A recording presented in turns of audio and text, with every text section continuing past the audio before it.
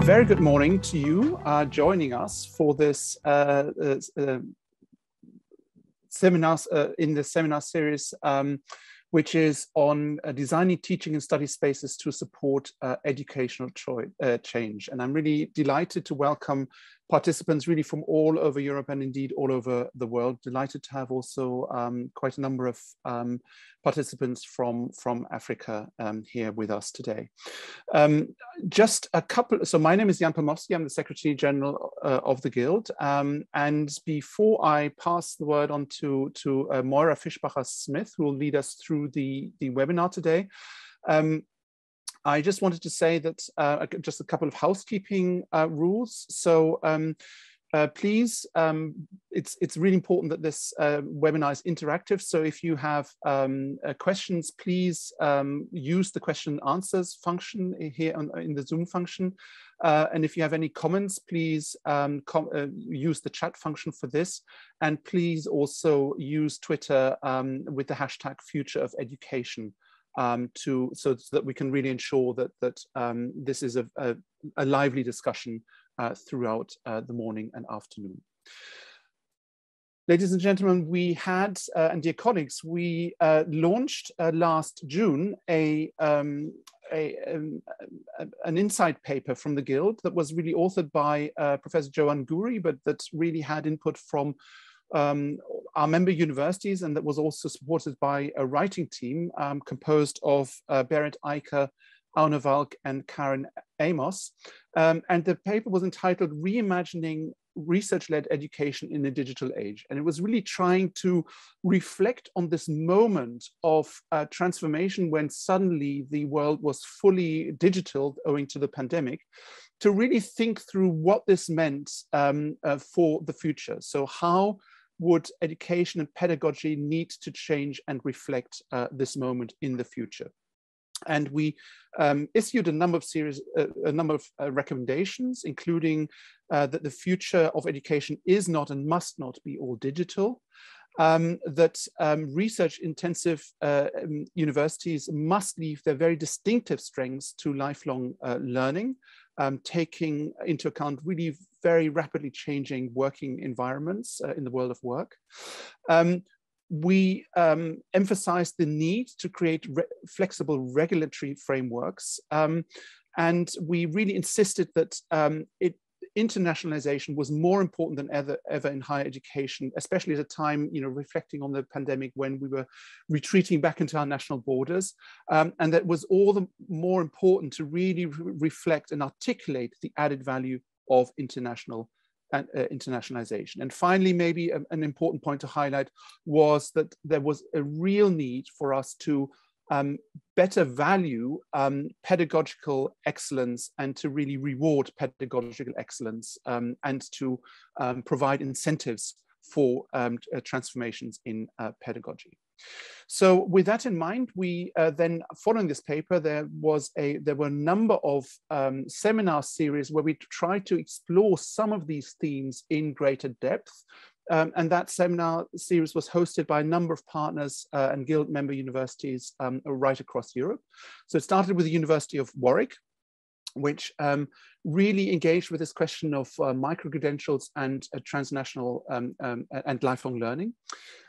We then had followed this up with a seminar hosted by the University of Aarhus, which really looked at this question of building and creating standards that in a sense help us and not hinder us, and that are meant as enabling frameworks.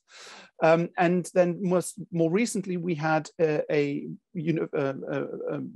seminar hosted by the University of Tartu, which was around national strategies and the role of universities in integrating the international students to the local labor market. And we're looking forward to a final series for now, a final seminar in this series hosted by the University of Tübingen in the early part of the summer. But today I'm really delighted that we can go to the University of Glasgow because this is a really special seminar in this series, a really special workshop, because it is one thing to develop thematic approaches to some of these challenges around pedagogy in higher education. But it's quite another to then really think through about how you create educational change in an institution. How do you involve you know, the infrastructure, the systems, the IT systems, the students and the staff? How do you create a vision that really brings all of these actors together and that really produces change that really then also has the desired outcomes at the end? And that's, of course, a hugely challenging question for all of us who are in pedagogical institutions, universities, and other institutions of learning. And so I'm really delighted that we can really explore this question in an institutional context, in an institution that really has embraced this challenge now for quite a number of years. And so I'm really very happy to now pass over to Moira Fischbacher-Smith, who is the Vice Principal for Education at the University of Glasgow, who will lead us through this, through today's sessions, both in the morning and afternoon. And we, once again, I'd really encourage all of you to really participate really actively in this discussion. And we really look forward not only to learning from Glasgow, but also learning from your own perspectives as you engage with what you hear from the speakers. Moira, I'm really looking forward to now hearing from your colleagues on this really important subject. Thank you, Jan. And good morning, everybody. It's really great to be here. So thank you to the Guild for inviting us to share our experiences of rethinking our approach to teaching and to learning. And thank you to everybody who's here for making the time to come along today. In developing this particular building and this approach, we have benefited so much from other people across the world sharing their experiences of similar types of projects with us. And so we're really pleased to be able to share our experiences to help other people in the way that we've been supported. But also, you know, the idea is to work collectively, so we each keep building on one another's ideas and innovating and developing our approaches to supporting students in their learning. So delighted to be able to do this.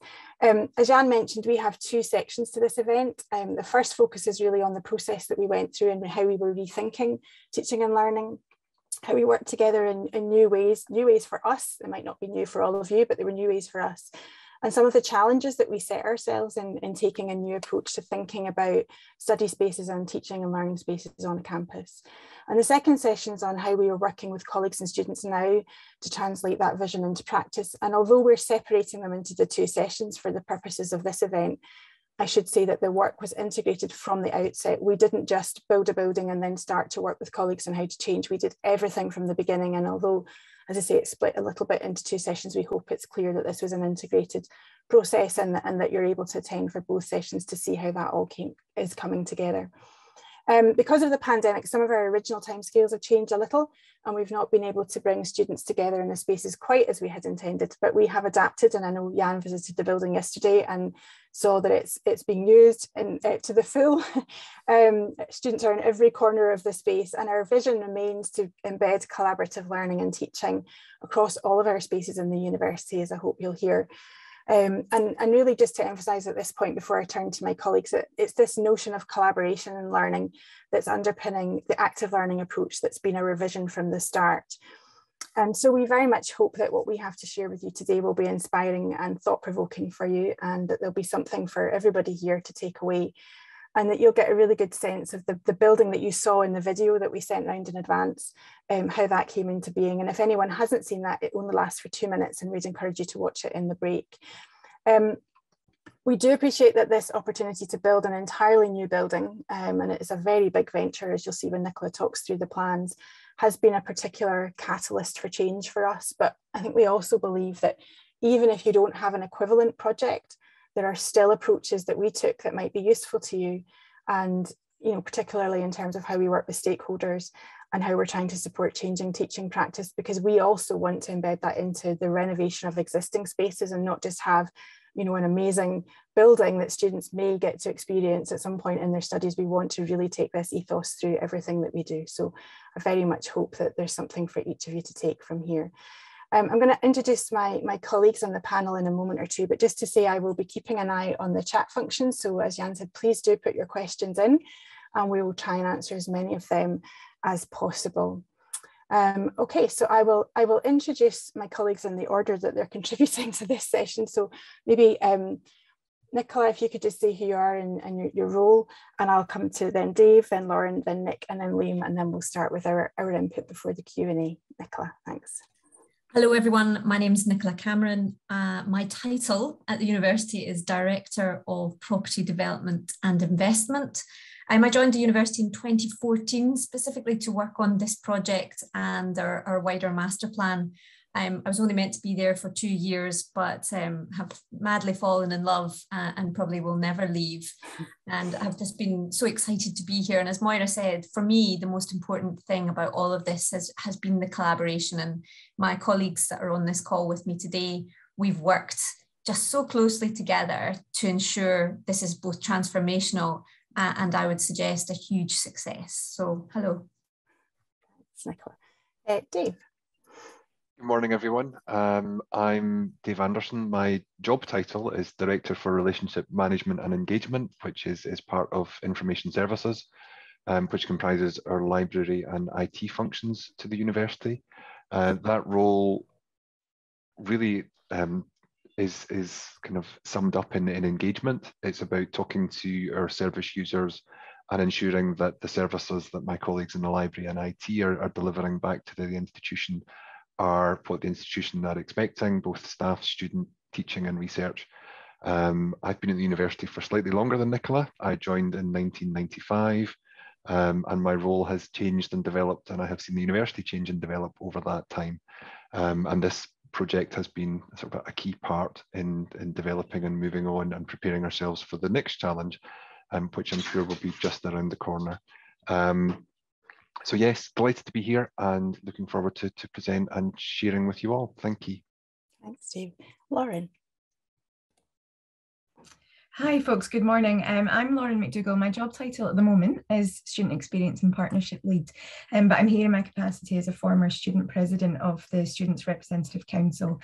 And like Nicola, been here for a while unexpectedly. I joined as a mature student in 2010 and I'm still here now, probably firmly bedded in and like Nicola, probably never leaving. But here today to share the sort of first elements of student partnership in this project and what that collaboration looks like in practice. Thanks, Lauren.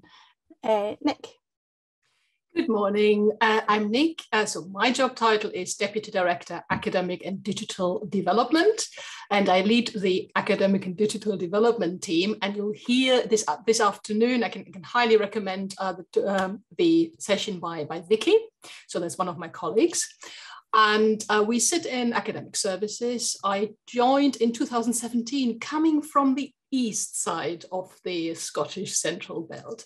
So now I'm in the west side. I can tell you already that I absolutely fell in love with the building, not just at the start when we were all working together, which was an amazing opportunity and experience, but actually being in the building. And what we do, well, it's very much in the title, luckily. So we are responsible for supporting academic staff, developing academic staff, with obviously ultimately the goal is to enhance the student learning experience. Thank you, Nick. And Liam. Yes, thanks, Moira. Hi, everyone. I'm Liam Brady, and I currently work at the university as a student support officer. But similar to Lauren, I'm here in my capacity as a former sabbatical officer in the Students' Representative Council. So I held positions of Vice President Education and then President towards sort of the end of the project life cycle of the James McGuinn Smith. Yeah, so I'm also a current student at the minute for my sins as well, so I can chip in that aspect as well. Yeah, that's me. Thanks, Liam. Okay, I'm not going to say how long I've worked at the university, but I also I've been here a very long time, and this has been one of the most amazing opportunities to work across the institution that I think I've ever had. It's been really great. Okay, so I think Nicola's going to start by sharing a presentation with you that really, I think, gives you the background and the context of what we were trying to achieve, and she and Dave will talk through some of that before I turn to Lauren. So Nicola, over to you. You should be able to share your presentation. I'm hoping everyone can see that now. Yep, so This is going to be a whistle-stop tour. I have a lot of slides, but I love pictures. And actually, I genuinely love this building. So you are going to see this building again and again and again, and every single aspect of it. This came about in 2014. We had this amazing opportunity to expand our campus. There was a hospital adjacent to us. They were moving to a new site. We had the opportunity to acquire the hospital site. So it gave us 14 acres. And that was really important because where else would you get 14 acres just on your doorstep? So we really started to think about this opportunity. So this was our existing campus, and this here was our expansion area. But it was an amazing opportunity, but it was also a terrifying opportunity. But it gave us this moment to really think about how are we going to reshape? How are we going to do things differently? And we speak a lot in our university about how are we going to transform? How are we genuinely going to make a step change? And that was in all aspects, our learning, our teaching, our student experience, and how actually our staff engaged with the campus, and also how our university engaged with the city. So Moira always uses the phrase, you know, we were looking to transform rather than just translate. And I think that that's key to everything that the journeys we've gone on since that time away back in 2014. You'll see there my big red love heart. And in actual fact, that's the site of our learning and teaching hub. And I think that that's critical. You'll see the blue was our existing campus, the green is our expanded campus.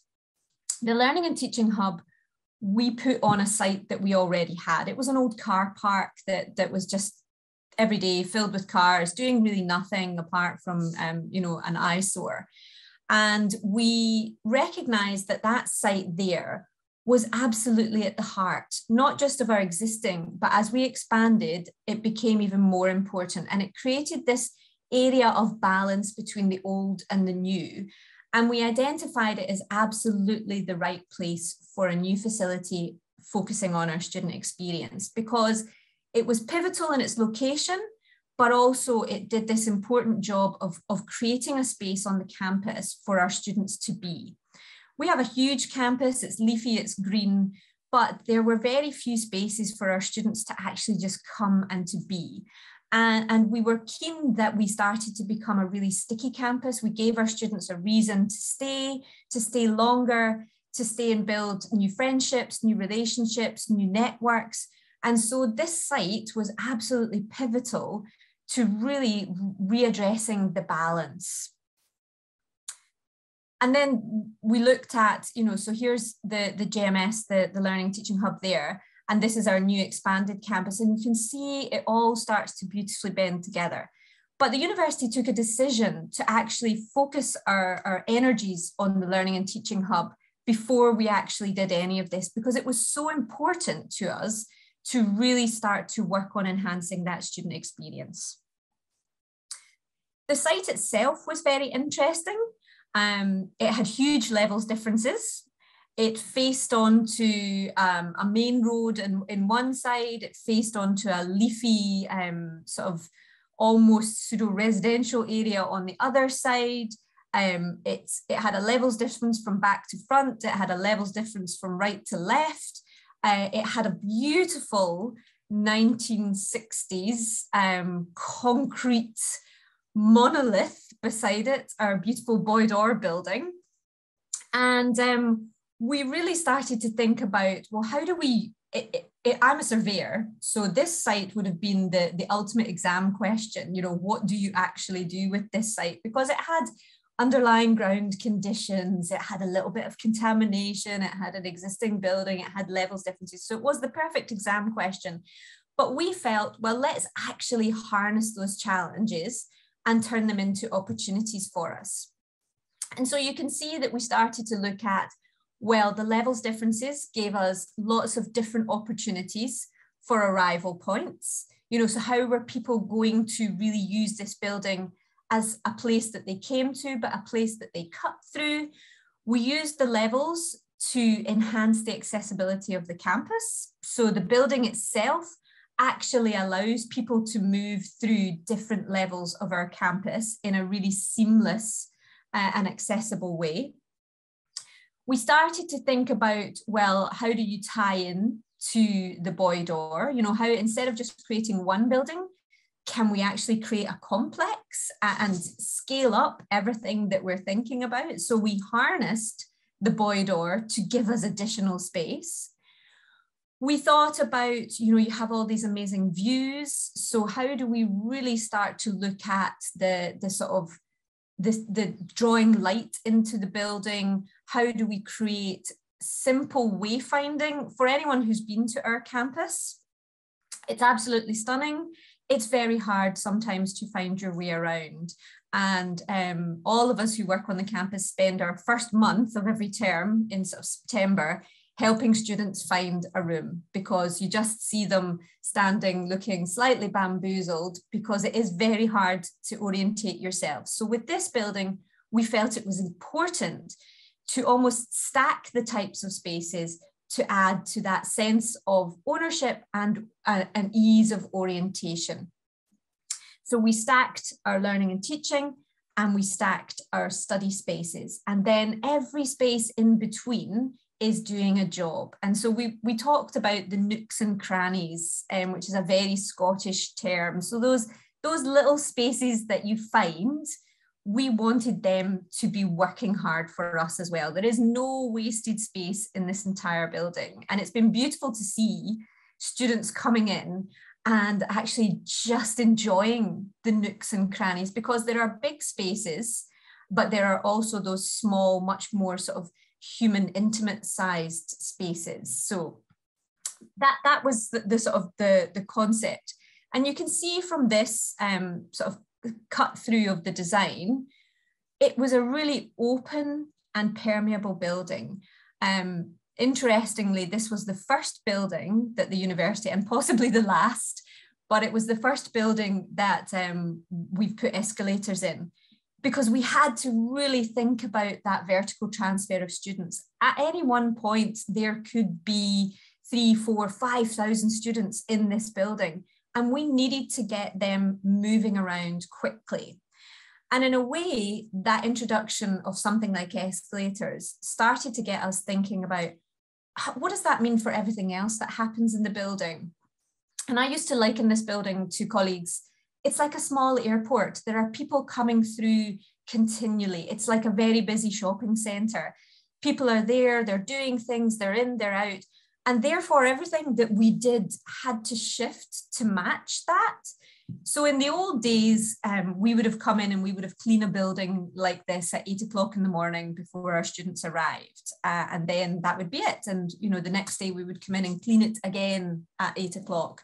With this building, we have a team who are constantly checking everything. They're, you know, checking the toilets, emptying the bins, because this is just so busy. We started to recognize that the ways we had previously been doing things weren't going to support this building. And we'll sort of come on to that later. Nicola, again, just Nicola, just a quick question. Someone's put in the Q&A, when we say we, who exactly do we mean? So I know we will pick this up as we go through, but just when you're speaking, if it's possible to mention who where the architects played a part and so on, just so we pick that up as we go along. Sorry to interrupt.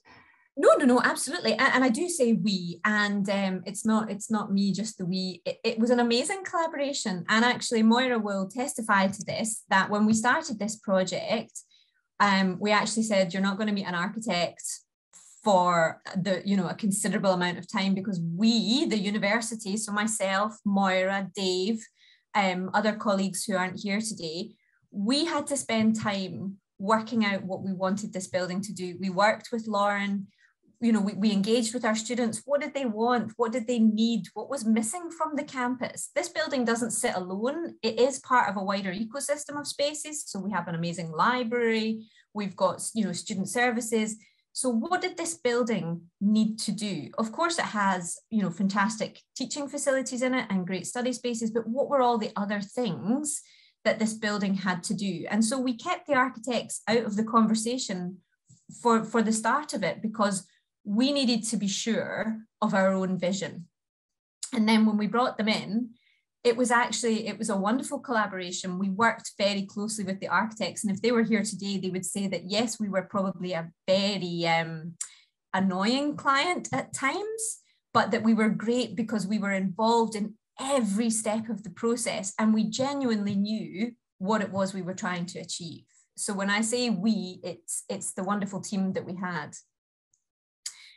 Just a quick image of where we got to. Sorry, Moira, I flipped on there, but just to show you how we started to use the building, linking into the boy doors, stacking the spaces to aid orientation, really creating routes through and around, and actually importantly for us, drawing the sort of surrounding landscape in and making the best of the wonderful light. So we have one sort of south-facing elevation. We clad that all in glass so that we could bring the light in. Anyone who's ever visited Glasgow knows that sometimes we don't get a lot of sun. So when we were getting it, we wanted to make sure that our students were getting the benefit of that natural light and those views out. Everywhere in this building, there is a window that you get a great view. And we worked very hard to make sure that the windows were framing views. So you can actually see my background. This is one of the views out of our window. In the JMS, you know, again, framing that great Gilbert Scott Tower that we have. So I was talking there about that sort of southern elevation, really creating this light shedding out into the surrounding environment to give our students that sense of there's activity there, there's people, and really working to draw them in. I think I was speaking about the vision. We worked very hard on the vision and it was very clear to us what we were doing. And I always like to show this side. So on the left is the architect's sort of representation of what it would look like. And on the right is the building. So we stayed pretty true to our vision of what these spaces were going to do for us. But importantly, as part of that vision, and Moira's mentioned that, you know, we collaborated with a number of different universities across the globe, and many were so kind in their time and, you know, their learnings that they had undertaken. So, for example, with McGill, their lesson to us was, you know, set out your design principles, set out what it is you're trying to do. And we worked to create a set of design principles. And as Moira said, it's important for us that this concept is rolled out across the entire campus. We can't just have students coming into our JMS and having this amazing platinum experience and then going into some of our older spaces and really feeling that you know, they've had a slightly sort of bronze experience. So our design principles allow us, when we're doing refurbishment, to try where possible to really have a consistency of experience.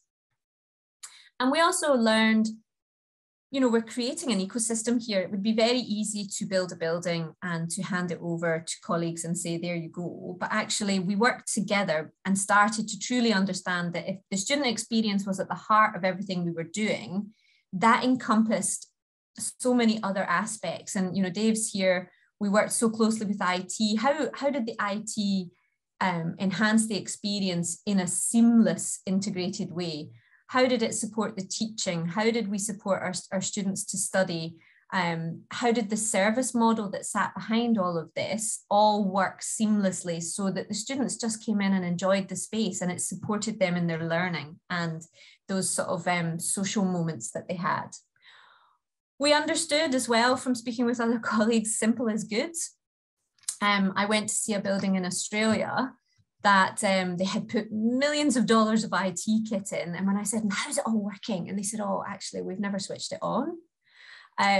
So we realized simple is good. And we worked closely with partners, Steelcase, to get the best writing surfaces. And actually throughout the entire building, if there was a wall that wasn't being used for something else, it's got a writable surface on it. And again, really encouraging people to just take ownership of the building. We wanted our students to come in, enjoy it, engage with it, and feel that sense of ownership. There are very few signs in the building telling you what to do, which is just a joy to me. When we opened the doors, students just came in and got on with it as if they'd always been there. And actually that's the best testament to the design that I can ever ask for. What else did we learn? And Dave can jump in on this. You know, don't overspec the technology. We particularly looked at the connectivity in the building. How do you make it seamless for our academics coming in? We may have people coming in to teach in this building for the first time. How do we make that as, you know, the minimal stress experience as possible? And also that assumption around, and it's grown exponentially even since we started this project. People have multiple devices, and with multiple devices comes the need for multiple charging. And so one of the things that we focused on in this building was plugs and sockets. How do our students get power? And that's always the biggest challenge. Dave, I'm going to hand over to you. Thank you, Nicola. Picking up on the point Nicola was making there around the technology and how we evolved that, the James McEwan Smith building is part of a much wider ecosystem. So while the teaching spaces within the new building are state-of-the-art and are carefully designed and considered, we wanted to make sure that we weren't leaving the rest of the campus behind, and that staff and students moving from our existing campus into the new building would feel part of a consistent University of Glasgow presence. We did that through standardising some of our technology interfaces. So the teaching space lecterns, the control panels, staff trained in the James McEwan Smith building would be able to teach in any of our buildings and vice versa. And similarly, from a student experience, the Wi-Fi connectivity and the support service model was consistent with the model that we have across campus. As part of that, I use that as an ideal opportunity to review our support model across campus, and through engagement with students, we developed what has come to be called our Reach Out support model, which was branded and designed by students through a student competition, and essentially puts in place peer support for students using our services with staff involvement, IT help desk, library facilities, and a one-team approach so that we're able to deliver a consistent joined-up service. As part of that approach, we're currently in the middle of our annual review period, so we're looking at what's working and what we need to improve on. And this whole project has kick-started that service improvement methodology and given us that opportunity to go in there and listen to the users and make changes where they're required. Just speaking to this slide, when I was given the brief of the James McEwan Smith building from a technical perspective, once I had got my head around the enormity of the whole thing, actually it's quite a simple challenge breaking it down, looking at who the building users are, what will they be doing when they're in the building, how will they be interacting with the technology, and does that change throughout the period? And it does. We have now formal teaching events running through normal university teaching hours, and all of the spaces are available for students and student societies outside of that. One of the underlying visions was to make sure that this building was usable and used as much as we could manage and support. And it's been fantastic to see students using the spaces for a huge number of activities and using the technology in a way that is seamless, and they're able to make use of the resources that are there and make use of the spaces in ways that we as a board haven't envisaged, but we have provided that canvas to let students develop and make use of the space and make it their own, which I think is really important. So my role in that has really been kind of translating the requirements coming from Moira and from the learning and teaching streams, from Nicola and the estates development and how the infrastructure is interconnected, translating that to a language that my technical colleagues understand, checking that, reiterating, and through an iterative process, developing what has become the AV installations in the classrooms, teaching spaces, and the Wi-Fi development across the building itself, but underlined and underpinned by the support model, which I think is the biggest success factor. The technology changes, it develops, but having that support there and having a front foot support. So rather than students or users of the building necessarily having to go to a particular area to ask a question or to ask for assistance, we have roaming peer support, reach out staff who will be now there, and if students are looking for help, they can receive that where they are rather than having to go to a particular location.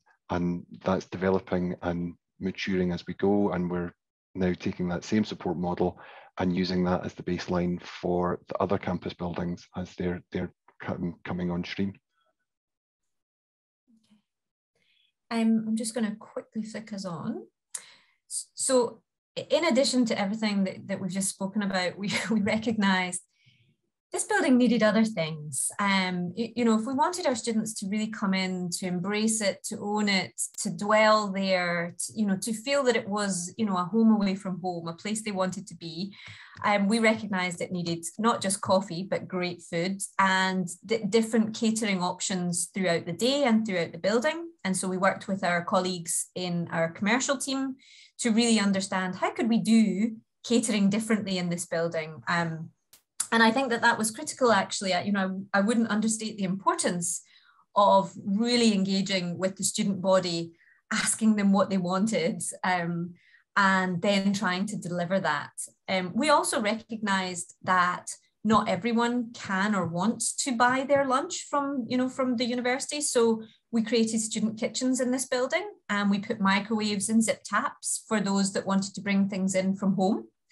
And again, you know, if you were having an intense study day, you could be in this building from, 8 in the morning till 8 at night. So you're going to bring your bits and bobs that make you comfortable as you're going through that journey on your day. So again, the microwaves, the zip taps, we've got chilled water on all of the floors for students to access. So really trying to think about the things that would make it just the most supportive space it could be. Coffee is really important, and there is a plethora of coffee outlets in the building, but also we've put really, really high quality coffee vending in the building, so that people can get coffee out with those sort of those key hours where our catering is operating. The other thing that we looked at was lockers. Where do people leave their stuff? You know, everybody's got quite a lot of stuff nowadays. So we worked closely again with our colleagues or our partners, Steelcase, to get the best locker solutions and to stop people having to fiddle about with keys. Our lockers tie in to, the student card. So it just was to make it as easy as possible to enjoy and be in this building. And I mentioned it earlier, but I'll mention it again. Never ever underestimate the need for sockets. Our building has a concrete floor. So we've had to bring power in from above, and actually we came up with really innovative solutions where we have power cords that people can just pull down, and then at the end you retract and they go back up. So just never underestimate how many devices people genuinely want to plug in. So we started to think about all of the other things that would make a building feel like a place you wanted to be. Messages from study space, again, we said it about technology, we said it about other things, keep it simple. We wanted our students as well to own these spaces, and also understanding that study needs change throughout the year. So we made sure that the furniture was as flexible as possible, that people could configure it. We had really interesting discussions with our janitors at the start, and this is the same of the teaching spaces. Well, who'll reset that room at the end of every night, or who'll reset that study space? And we said it doesn't need to be reset. People will just move the furniture so that they can use it for what their need is at that moment in time. And it took us a long time to kind of break that pattern And again, this building has done that across the entire campus. So we've really changed a lot of the service models that we have across the campus. And this building, the JMS, was definitely the catalyst for that shift in our thinking. Dave mentioned there the reach out. I won't speak to these slides, but we worked with our students. We started to think about what people needed. The way I always explain it is we used to have a service model that was like the cheese counter in a supermarket, and you would take a ticket and wait in line to be served. We shifted that much more to the Google, not the Google, the Apple shop. The Genius Bar, with people out roving and helping and being really visible and available. And we recognize that a lot of questions can be relatively easily triaged. How do I get to connect to the printer? Where do I collect my printing? My laptop isn't linking to the Wi-Fi. These are the general questions we get. And so we triage them on the floor. And then when the questions are more difficult, our reach out team can then show you how to get the more specialized service that you require. And it's been unbelievably successful, I would suggest. And I'm just going to say, we've had, I think Dave can back me up on this, we've 19,000 digital inquiries since its launch, super positive feedback from students. And actually the brand recognition, the colors, people know who to look for assistance. And it's been very, very positive. And again, fundamental to the success of the facility and that whole piece around transforming. And then a last couple of slides from me. I just like to show the building itself. People just sitting about doing things.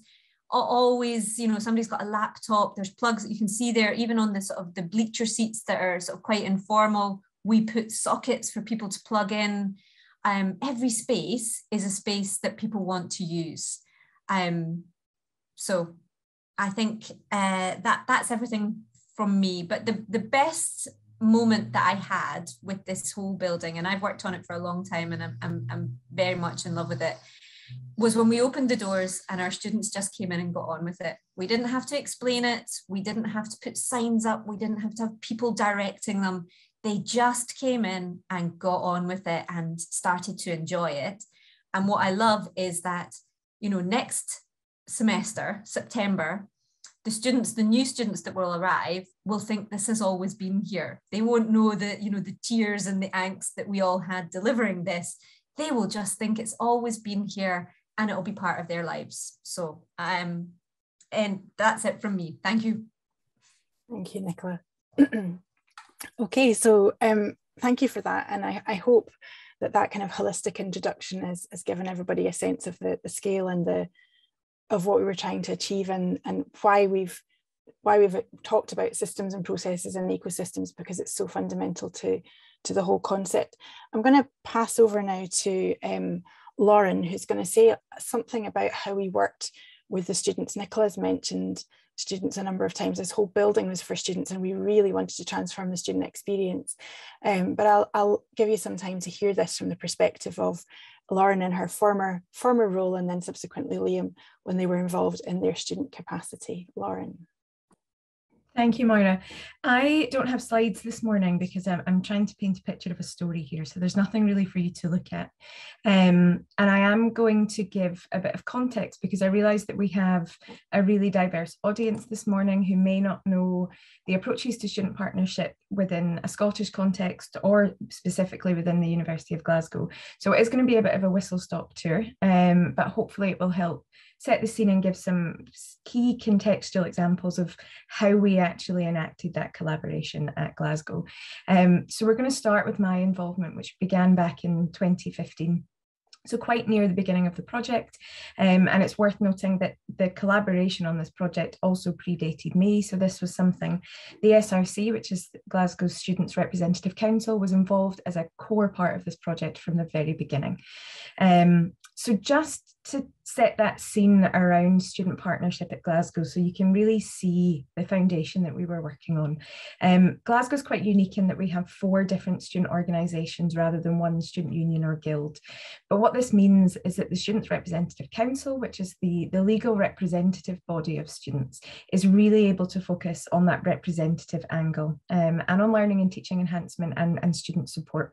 And within that Students' Representative Council, which you'll hear us call the SRC from here on in, there are 4 sabbatical officers. So these are 4 full-time paid student officers who are elected by the student body to represent them.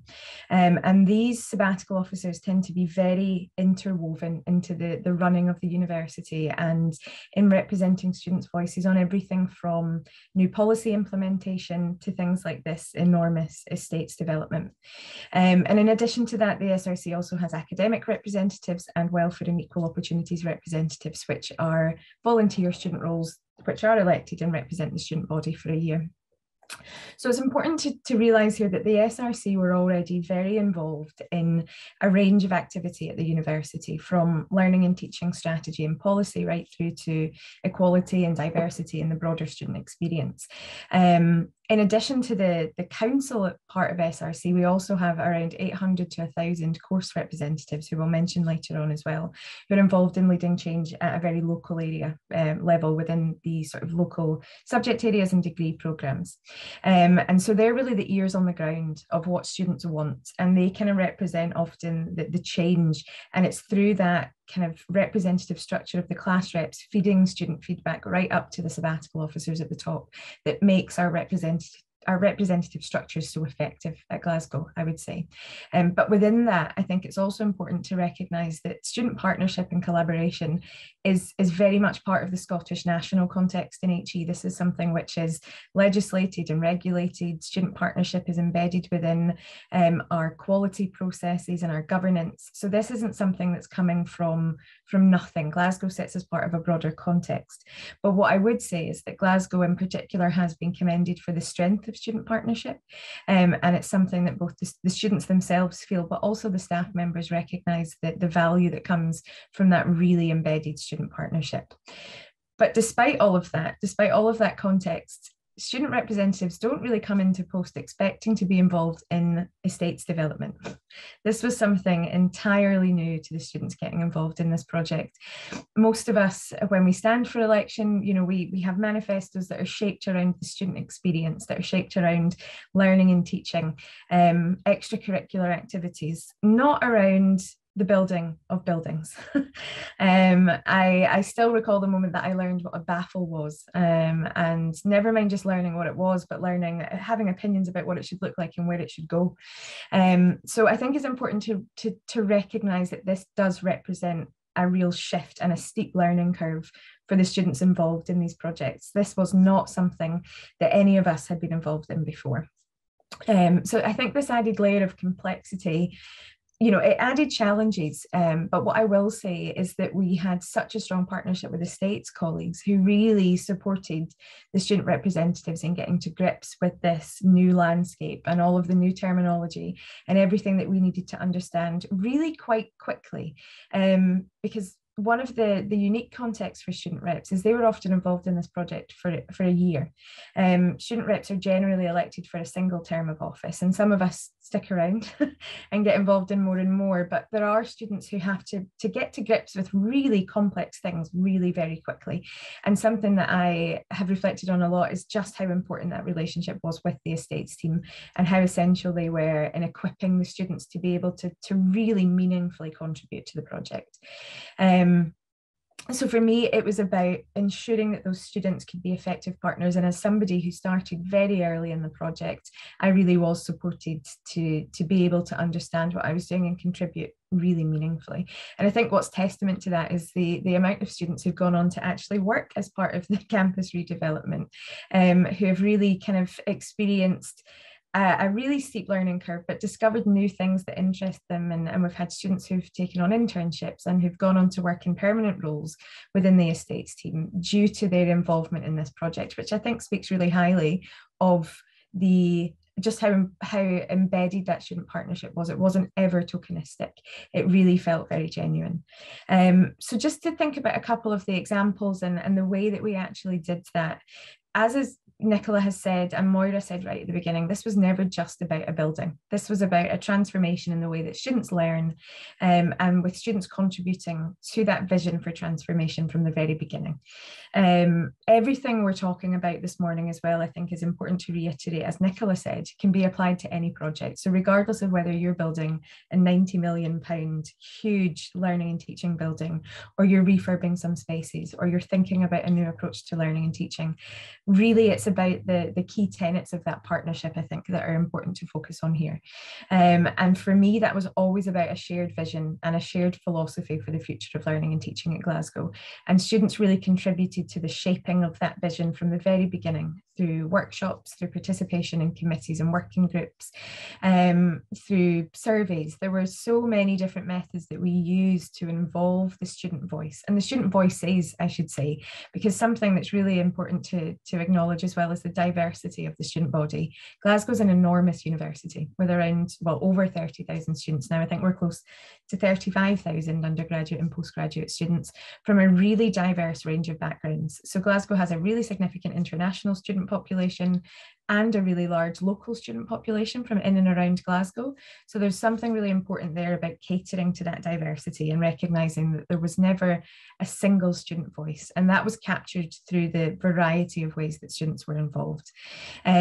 Despite there not being a single approach, there were some key messages coming through from the students through the representative structure that really helped to shape that ethos. So we knew that students wanted more active learning, participatory learning, about inclusive and flexible learning spaces, more space for group work, for extracurricular activities, and really to come back to, I think Nicola mentioned this concept of sticky campus. So creating a facility where students would want to come and stay, and students shaped what that looked like from the very beginning, right from the first accessibility review of the building plans in 2015, which I was involved in, which resulted in concrete changes to that floor plan to make that building more accessible for our students. As we mentioned, the design principles that underpinned every element of not just this building, but the campus redevelopment as a whole was shaped by students. Students were involved in the committee that pulled that together. Students contributed ideas through surveys, through workshops, to what that inclusive design looks like. So that's not just about learning and teaching spaces. It's also about the importance of having showers on campus, having student kitchens, having reflective spaces and prayer spaces. These were all things that underpinned those design principles to ensure that this building, and all of our buildings indeed, are really focused on what our students need and what they want from that. As Dave mentioned, we also held a student competition to design and brand the service model, which was incredible. As one of the judges on that, the level of creativity and ingenuity from the student submissions was incredible, and seeing that now on campus, those students will have long graduated, but knowing that they have left behind that legacy, I think, is pretty incredible.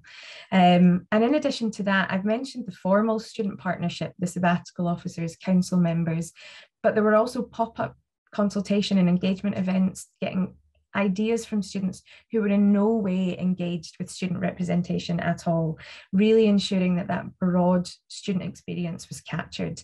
It really was at every single stage of that process. And I think that's what is really important to recognise, is this wasn't just about coming in at the end. This was about shaping the very ethos of the building and the approach to learning and teaching.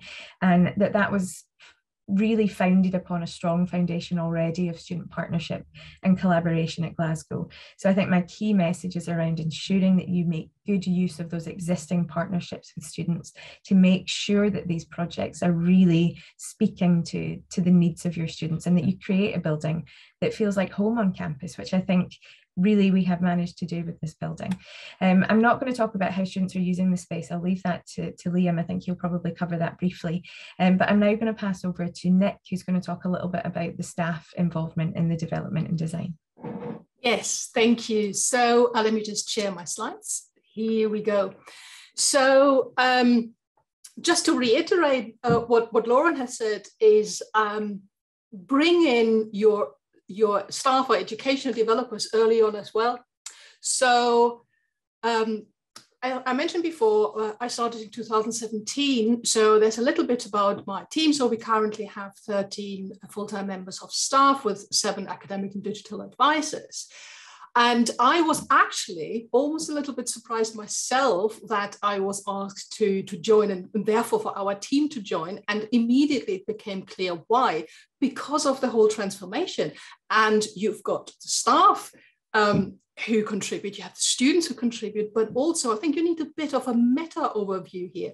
We are transforming learning, we are transforming teaching, so the support needs to be there.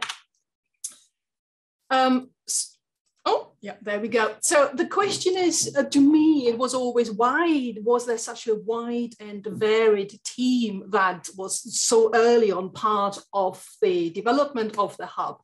Well, why the student staff partnerships? Well, Lauren explained the reason why. And well, why did we even want something like the JMS Learning Hub?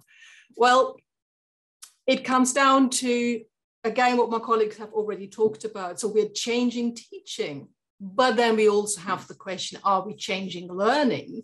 I put in the question mark, but I would say, well, yes, we are. It is driven by students and staff. I mean, that is hopefully really clear already from what we have been talking about. This might sound a little bit out there, but really I feel that it is not just a building, it's a philosophy. It's far more than that. It's not just a space. And really, I think that everybody who goes into that space realizes it is more than that. It's all about why the JMS, it is all about learning, but actually it's all about active learning. And it is so important that this has been at the forefront of everything we've done and our thinking about this building. Because there is, of course, a bit of a difference between perhaps sometimes more classic, traditional, old ideas of learning and active learning. Now, early on, I remember we were sitting down with the team and we were thinking about, okay, so we've got this, we're going to build a building. And by then we had architectural drawings, etc. already, because we're talking about 2017-18.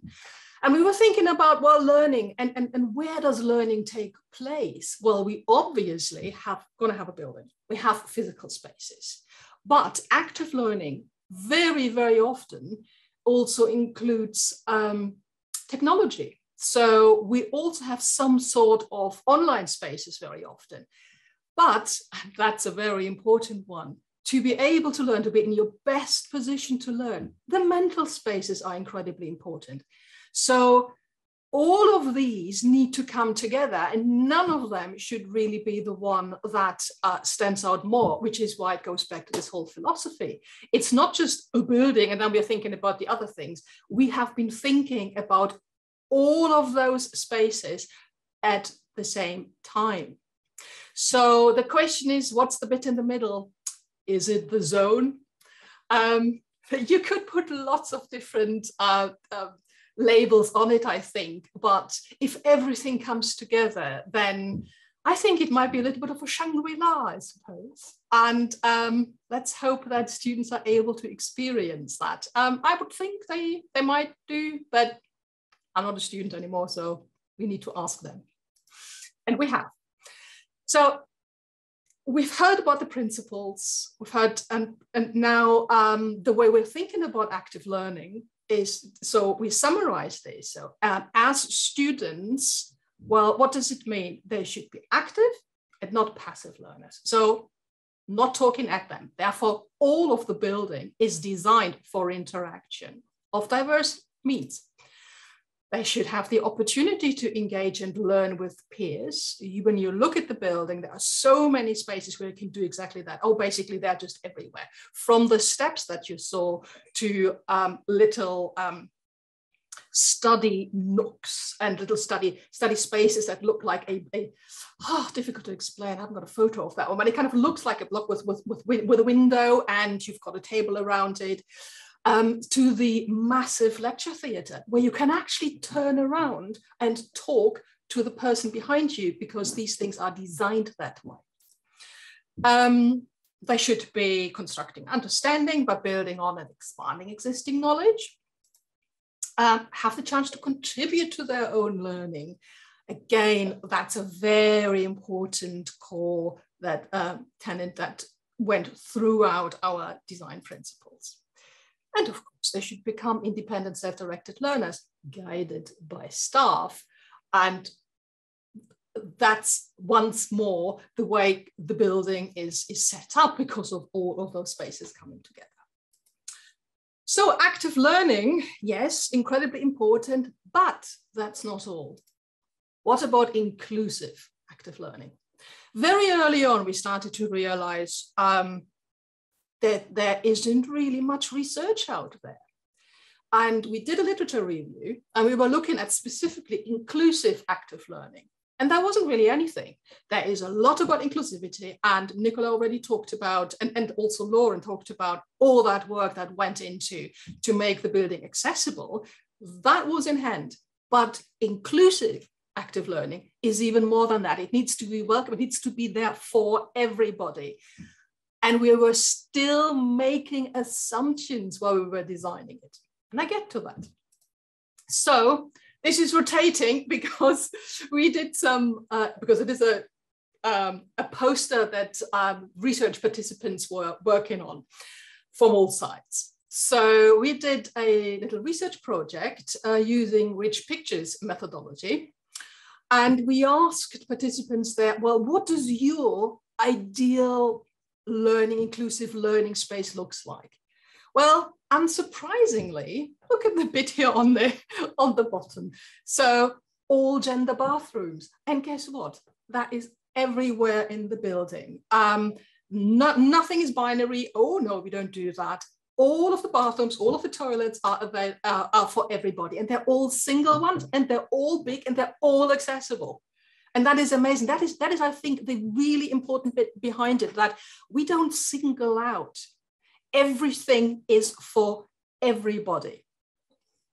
And you can see this here. So these are photos that were taken before the building was opened. But let's see, for example, this one. What you see here on the chair on the left, it's not just and I was wondering about, what's this little wheelie thing there? Well, actually, this chair goes all the way up so that it becomes a stool. And when you look at the tables here on the right, now I remember we were really practical as well in designing for learning. So I remember being there with my team and others as well in the university and testing out furniture. And one of the furniture had this bit of the, oh, sorry, that's not what I meant to do. This bit of the table was went up and down, but not the others. And again, we had this whole inclusivity ethos behind it. We thought, well, no, everything should go up and down because we don't want to single out somebody. We want to make it as welcoming and as open and as usable and inclusive as possible. So that's what we did. But then we were also talking about, well, active learning is great, group work, but the noise. I can tell you that this building is amazing. So there was so much work, and Nicola would be able to tell you about it. So much work went on to get the acoustics right. And it is amazing because you can be in the middle of the building and you're not overwhelmed by noise. But then in the spaces where we have the group working spaces, with really active spaces with teal, etc., technology in there. And then we were thinking, well, that's great for most students. But what if somebody becomes quite overwhelmed? What if somebody feels like this is too much? I need some quiet space. And all of those rooms now have little nooks where you can sit a bit quieter, but where you can also work with your group a bit quieter. So, and this here is the photo of the not quite finished massive lecture theatre. And it's remarkable because when you stand in the front and the whole thing is opened up, so that the sky wall is opened up, you can see every single seat. But the students as well, when you're in the seats, can see everybody. It doesn't feel claustrophobic as it tended to, I remember the old lecture theatres, the old kind of amphitheatre-style theatres, when you felt claustrophobic because you felt like you were squeezed in. It's not like that at all. And as you might be able to see here with the stacking, there's a lot of space in between. So when you're teaching, you can walk through and you don't have to squeeze, but also the student, as I mentioned before, so this student can turn around and easily talk to that student. So there are ways of getting students to work together, work with peers in a lecture theatre. So I wanted to add those ones as well, just like Nicola. It's just nice to see some photos. And I really did like that by Cara Makara, because the sun's shining and you can see how it streams through the glass. It's a lovely and welcoming space. It was actually even better than I expected. So having worked on it for so long, the first time I was there and it was full and you've got the students there, it felt like, yes, this is a space to learn. This is a space where all three areas come together. And I put this one in to remind you of this afternoon session. And Vicky, my colleague Vicky, will be talking a lot about how we actually are tackling to make it happen, that there is the support of the teaching transformation, which does include it goes all the way into curriculum design, assessment, aligning, etc. So that's me. And I am now handing over to Liam. Okay, thanks, Nick. I don't have any slides, so everyone just has to look at my face for my head, so I only apologize. But I started with the project formally in 2019 when I started in the SRC as Vice President Education. So while I'd like to say I come in, dotted some I's, crossed some T's and take all the credit, as you can see so far, it has been a massive project and there's just been so much that has gone into it. But from the very start for me, I remember when I was considering running for my role, I asked my predecessor what the strangest thing about the job was. And they said they just come from a meeting where they were deciding on what chair would go in a building. Something you never really think that you're going to decide, you're going to have to work on when you go into student representation, but it shows the breadth of sort of areas that we ended up working on and that the university had us involved in. I think, again, something that Nicola touched on, the key message for me was that students want Wi-Fi, plug sockets and coffee, and that was just to be reiterated at every meeting. That was my orders when I went in. But at that point in the project, it was more about getting students on board. So the sabbatical officers go under an intense set of training and induction over the summer months when we start, just sort of for all aspects of university life. And part of this was a session with the estates colleagues to get us all up to speed with the entire campus development, which really allowed us to hit the ground running. And I think a really important part of that is that it wasn't just our education reps, it was the president, education, student support and student activities. So it really was taking that holistic approach to the building, that whilst learning and teaching is a big part of it, it was to make sure that students from sort of all walks of life and people representing those interests had a say in the direction of the building. At the same time, sort of around me starting with the project, Moira was beginning to work on the learning and teaching strategy, and me and my predecessor, we got to present at the away day on that to set the tone of the strategy. And I think that there as well really shows the student involvement that we had sort of at different parts of the university. But I really think the strategy does go hand in hand with what the building aims to do, and it really sort of sets the tone for the future of sort of learning and teaching at the university. And whilst the James McCune Smith is one part of that, it really does sort of have a ripple effect out with that, wherever you are. It might not be in this brand new building, but that it really has transformed learning and teaching in all aspects of university life for us.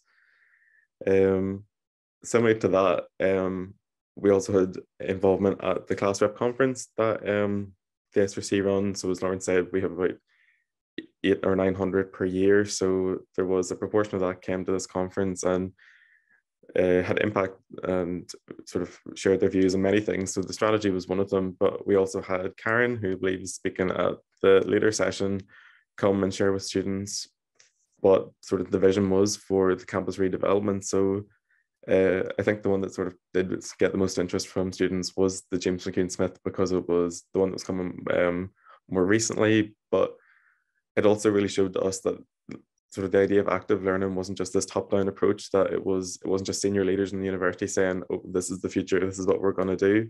It really was coming from us that students wanted more and more of their learning experience, and almost that the idea of just sitting in a lecture is long gone, that we really want to but we really want to get that opportunity to sit with our peers and actually discuss the material that's being presented, and not just have to listen to a lecture speak for an hour. So it has been really reassuring for us at that stage that this wasn't just something that we were doing and not taking into account the opinions of others, but it really was something that was coming at us from all angles, that this was what the future of the university was going to be. So that was quite nice for us.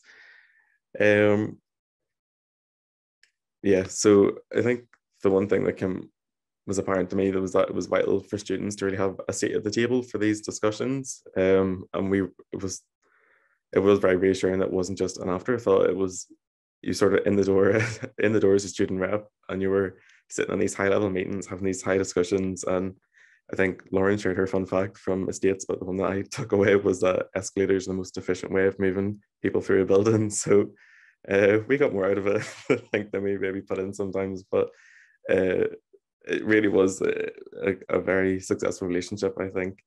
But yeah, so we were involved from the start and throughout the project, shaping and influence not just, as I said, the future of this building, but also policy and practice around learning and teaching that has just transcended the building itself.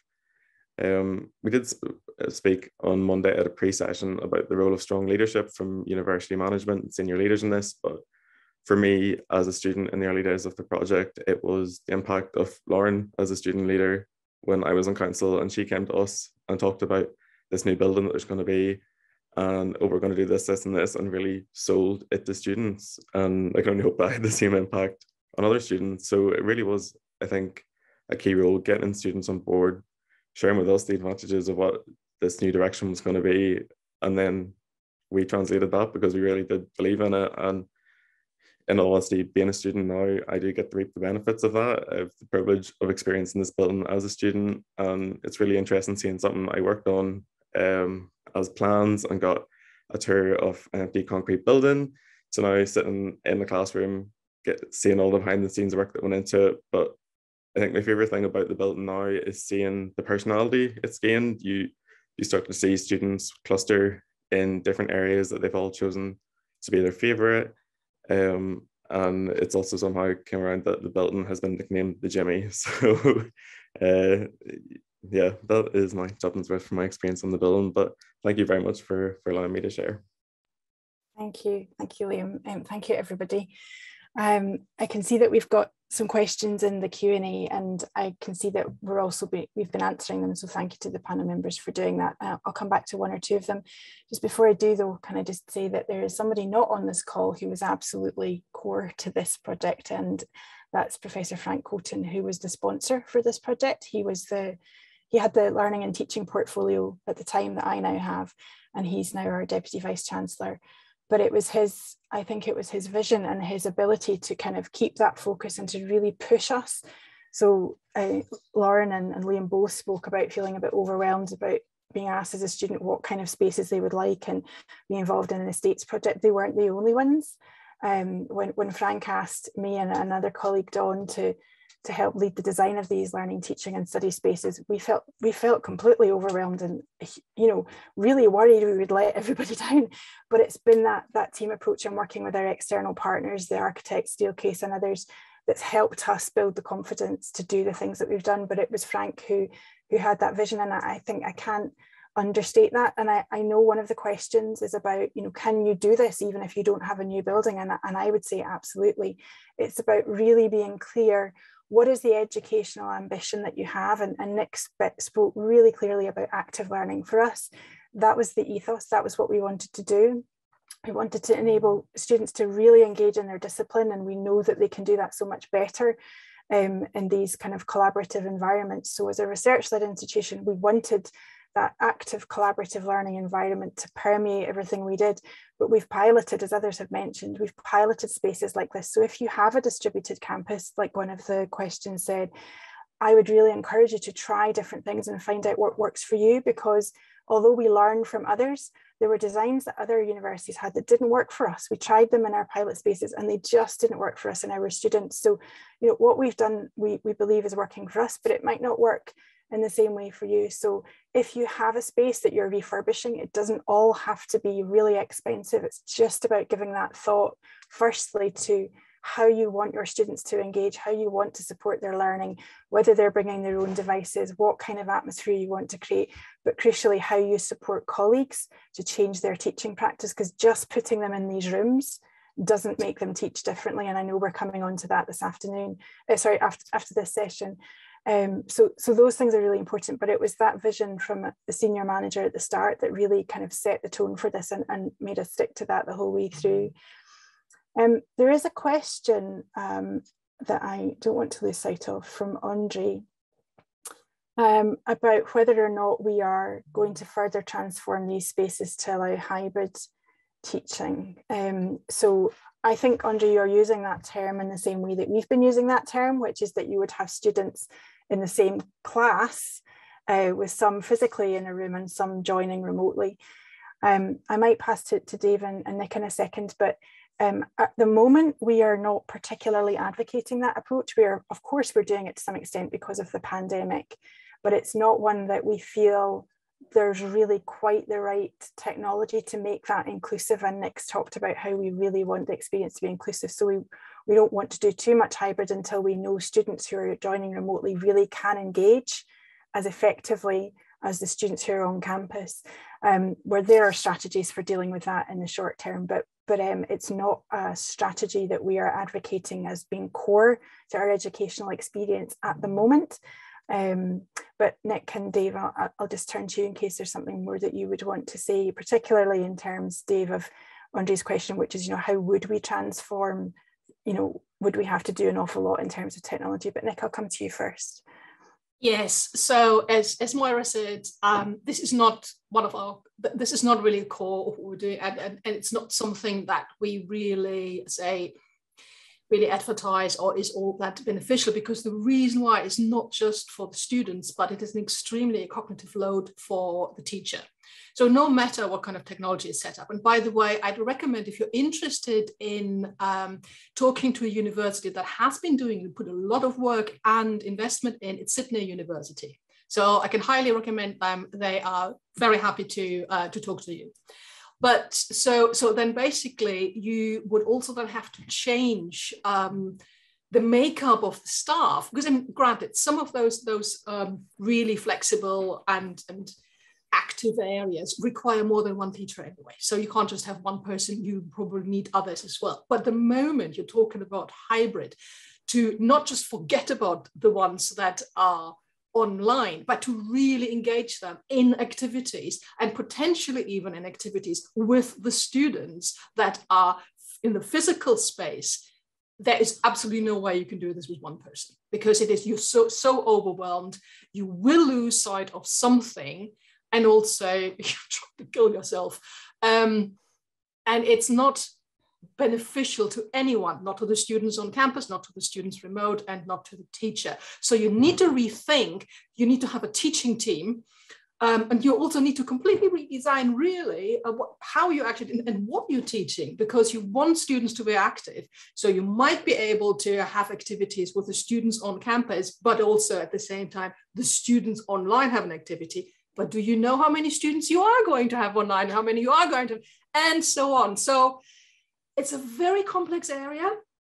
We are not really going down the route. We're doing things because we have to, but do talk to Sydney, because they've really been investing in that. And Dave. Thanks, Nick. So I think Nick's outlined the challenges in hybrid from a pedagogical approach. Setting out those spaces from a technical approach in some ways is relatively easy, but I think we recognised quite quickly that hybrid teaching isn't about presenting to camera and presenting to students in the room at the same time. It's much more involved, and there's a significant change in approach that's required, and it has to be interactive and it has to be engaging to meet our strategic objectives and to ensure that student experience that we're trying to make at the core of all of our planning and decision making. So going back to the question in terms of what we would need to do from a technical perspective, we do have lecture recording. We had lecture recording before the pandemic. It's become invaluable during the pandemic and will be a key part going forward for much of our delivery. How we do that in an active learning mode is something that we're working through and developing. And it may be that the collaborative, engaged activities that we're encouraging and that students have demonstrated that they want to be participating in, we use the flipped classroom approach where we record and then we engage in those activities. The challenge for us technically is how do we have collaboration and engagement with students who are in Glasgow and on campus and are able to work remotely and participate in group work with students who aren't on campus, so that we have an integrated cohort of students. That's something that we're working through from a software perspective.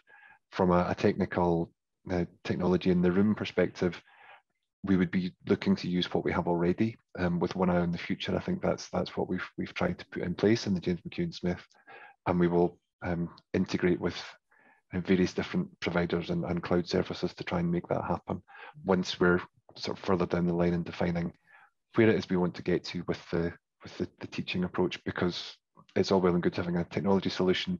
If it doesn't fit the teaching approach, it's not a solution. So we need to focus on the teaching side first. Thanks, Dave. I wanted to kind of come back a little bit.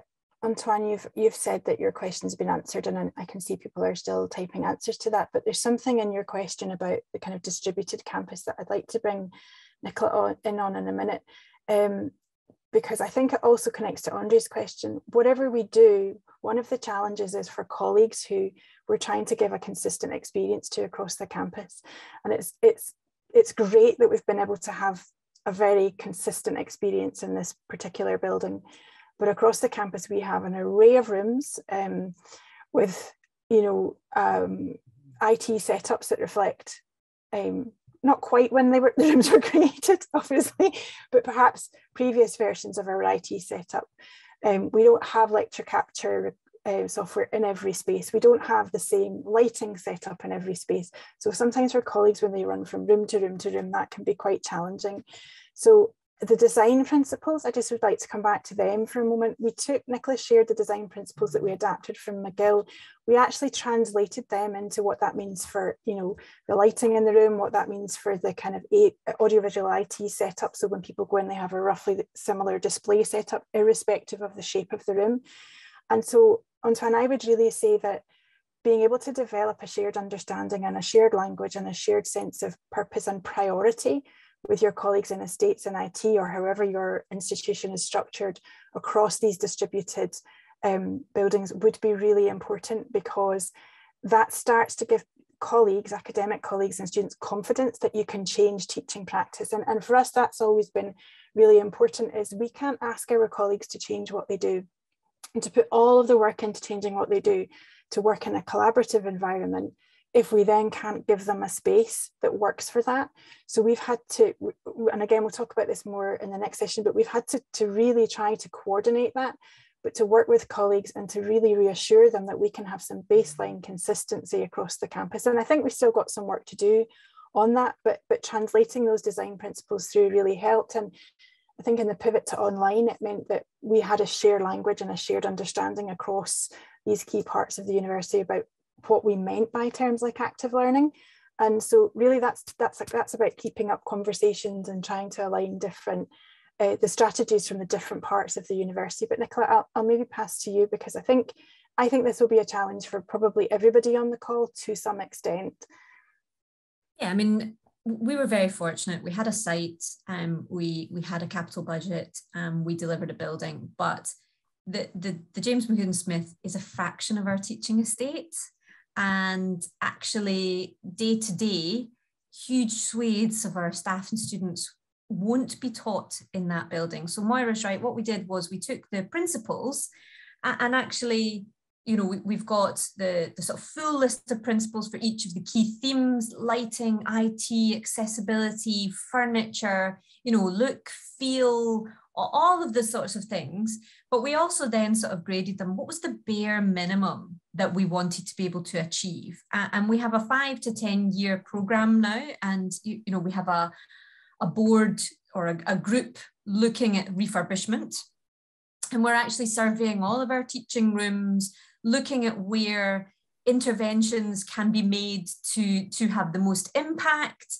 You know, where will it benefit the most people? And we're actually looking at what does a program of refurbishment look like over the next 10 years to get us from where we are now to a level of sort of parity of experience for everyone. And that doesn't mean that every space everyone walks into is going to be exactly the same, because we will never achieve that. As Moira says, we have a very varied campus. I've got buildings that date from 1840. I've got, you know, interwar buildings. I've got 1960s concrete buildings. So there are limitations to what we can do.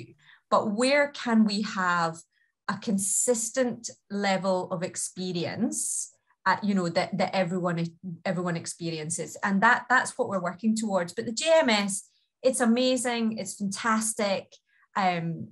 But it's only a fraction of our teaching space. So really the challenge for us now is how do we make sure that everyone is getting a similar experience across the campus? And as Dave and Moira have said, there is nothing more stressful than walking into a room and not being able to find the on switch. You know, and that's just horrendous, and instantly it sets the tone for the whole session. So if the only thing that we do across the entire campus is, you know, make sure everyone has a comfortable seat and make sure the on switch is in the same place, then already we're moving us forward.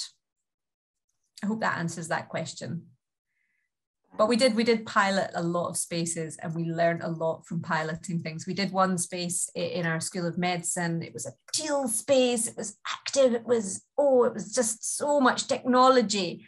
And actually, after 3 minutes of being in the space, everyone had a headache and had to leave because we painted the walls red and orange and vibrant colours. And really, it was just awful. I mean, it was awful. And we learned so much from that mistake. So from all the good things that we've done, we've also learned a lot from all of the huge mistakes that we made. And you know, we're happy with those mistakes because they took us a step forward on our journey. Thank you. I was trying to reply. I'm not very good at typing and listening and coordinating things at the same time.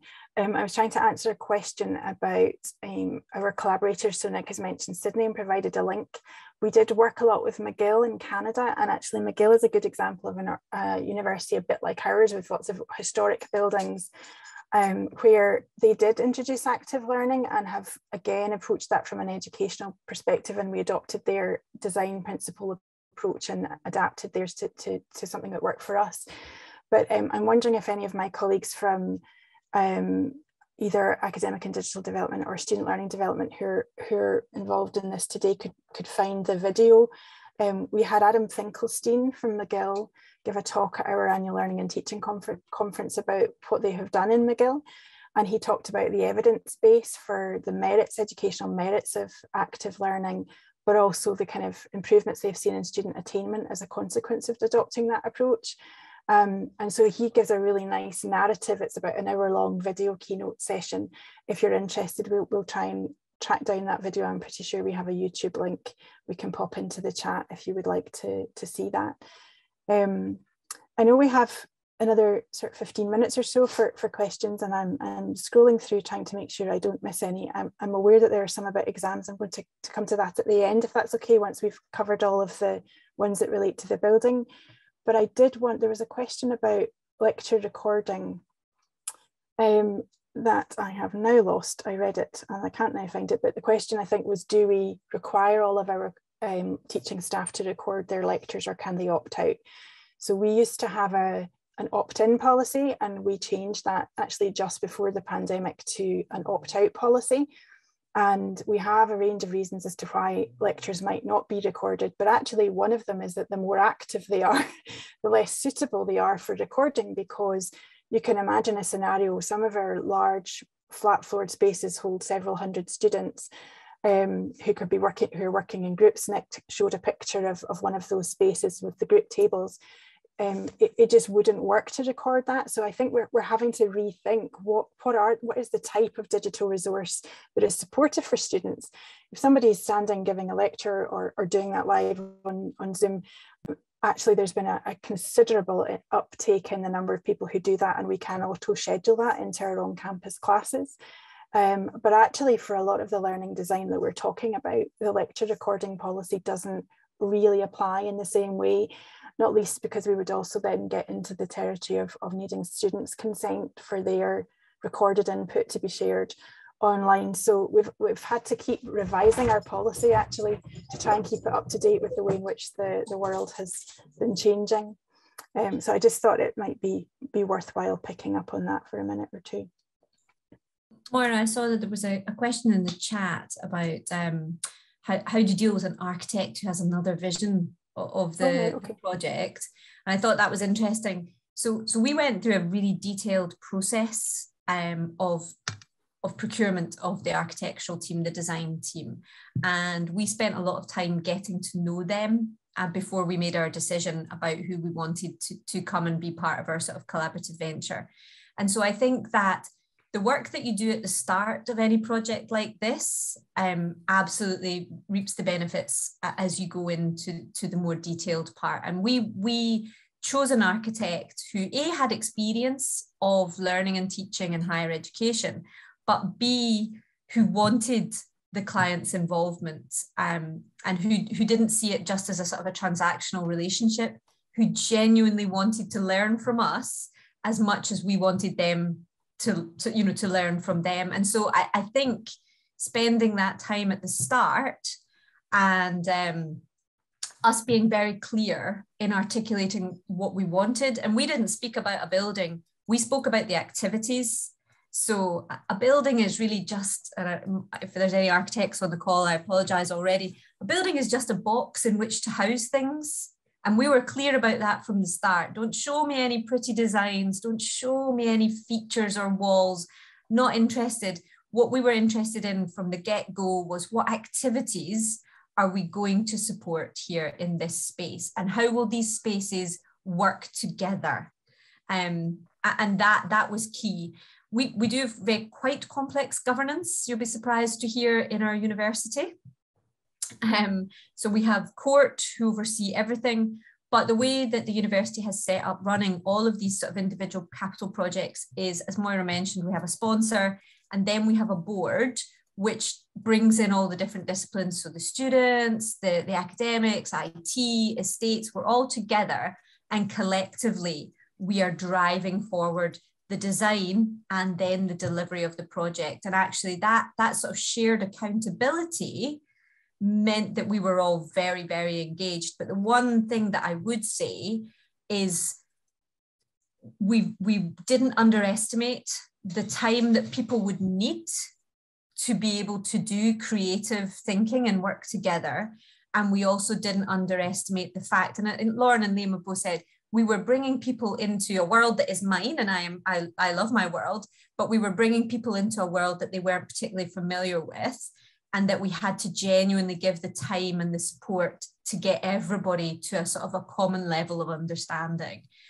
Surveyors love acronyms, so do academics, right enough, but you know, we had to find this common language to work together. And the time that we put in at the start of the project doing that absolutely reaped the benefits as we went on the journey. So just a quick answer to that question. Yeah, and I think, you know, Nicola's mentioned this, but just a little bit more on the kind of governance and governing body.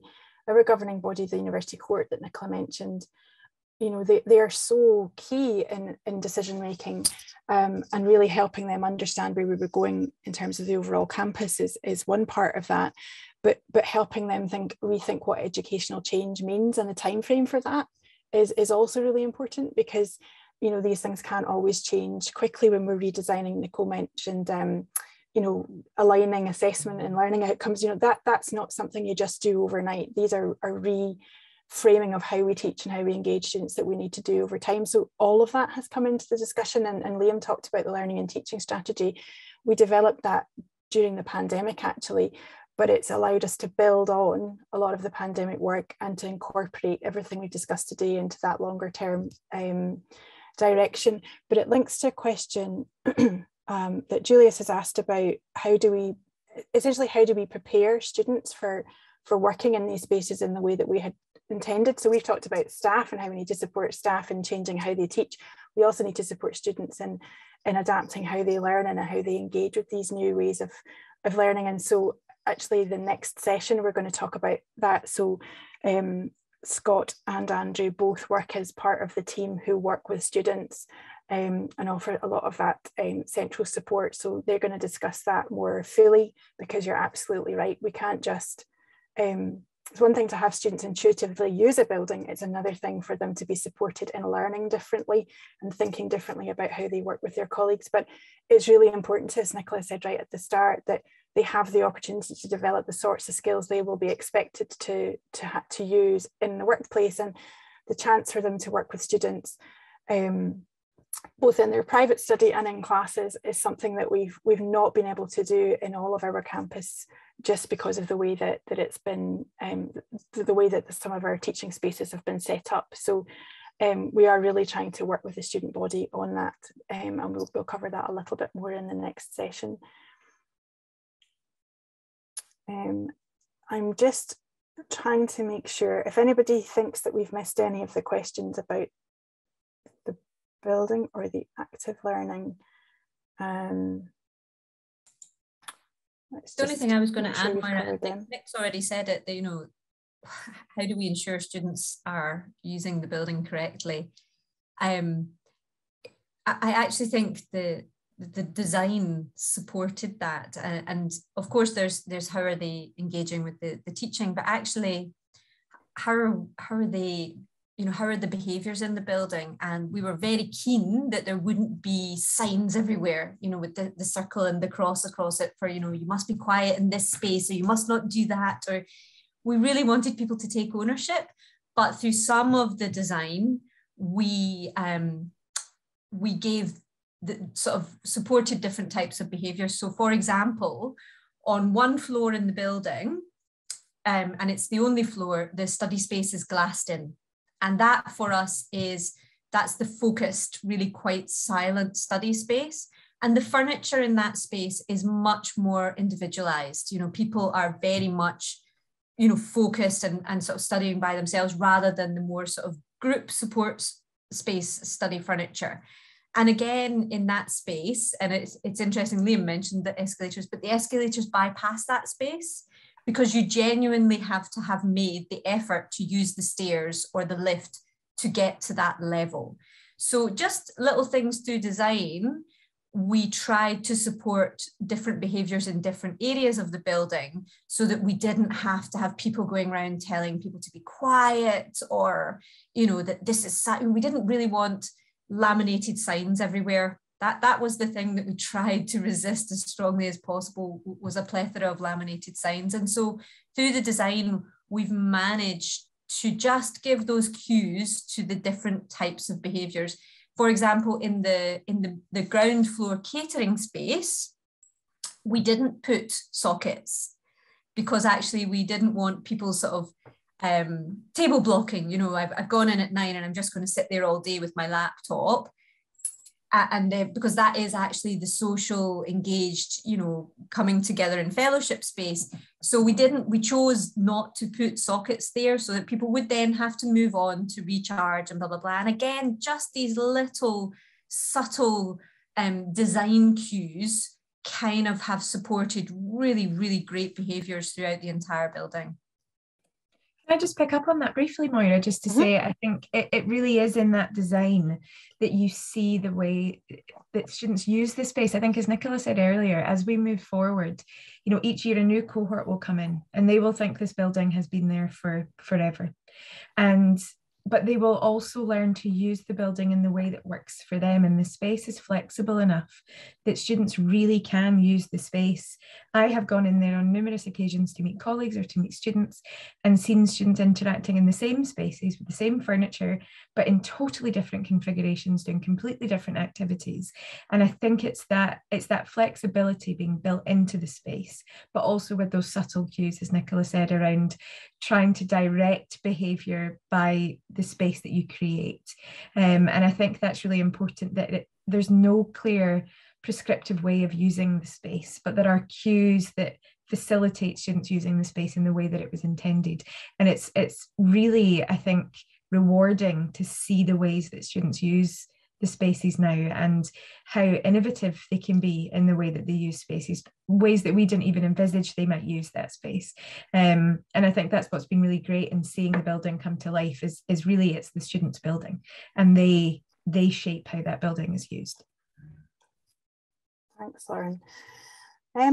I think that we have gone through all of the questions except for Robin's questions about exams, which I'll just address briefly before we come to the end, because we're due to finish in just 2 or 3 minutes.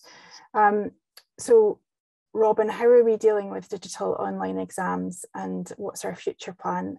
We could probably take another 45 minutes to talk through that, because there are so many different aspects of that question, which I suspect you are also working through, otherwise you wouldn't have asked this question.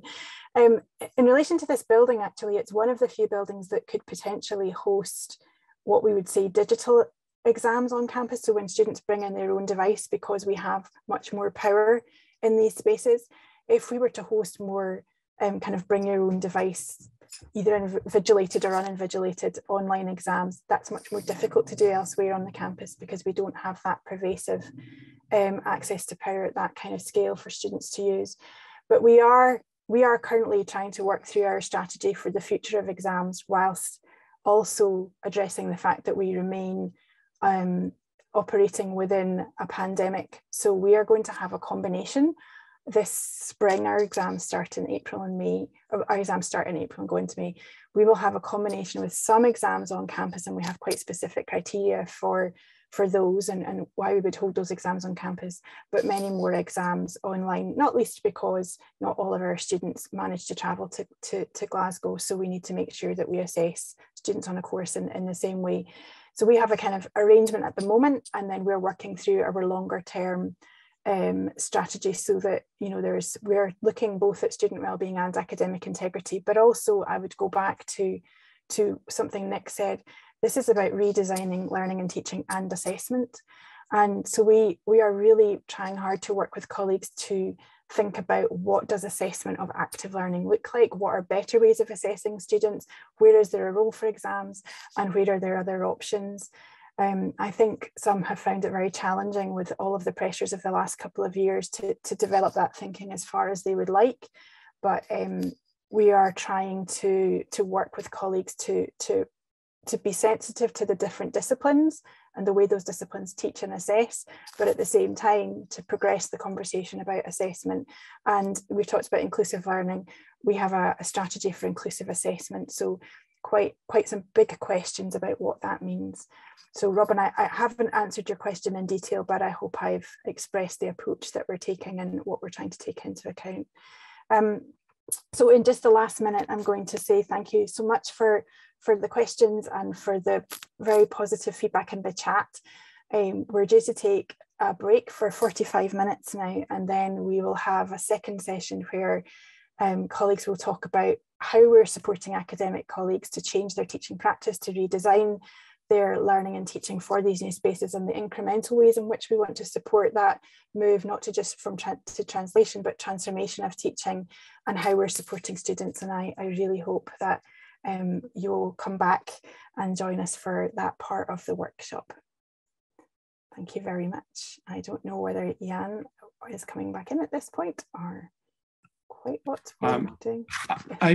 Sorry, I've just written in the chat that I'm really looking forward to the afternoon. I think it's been a really inspiring morning, and I really just want to thank you for the really thoughtful way in which you and your colleagues have really talked, not just about what has worked really well, but also about the mistakes that you've learned from, because I think that's always, I think, sometimes the hardest in our sector to kind of really be upfront about. But actually the fact that actually in thinking about these projects, we really need to learn from our experience, good and bad, is I think a really important message, as is the message that it's really important to talk to each other and to talk to each other with institutions wherever they are around the world, that are in different contexts, because we can always really learn something from them and take that back on our own journey. So thank you very much for that. I found it really, really inspiring. So, and I really look forward to this afternoon's proceeding of this afternoon's workshop. Thank you.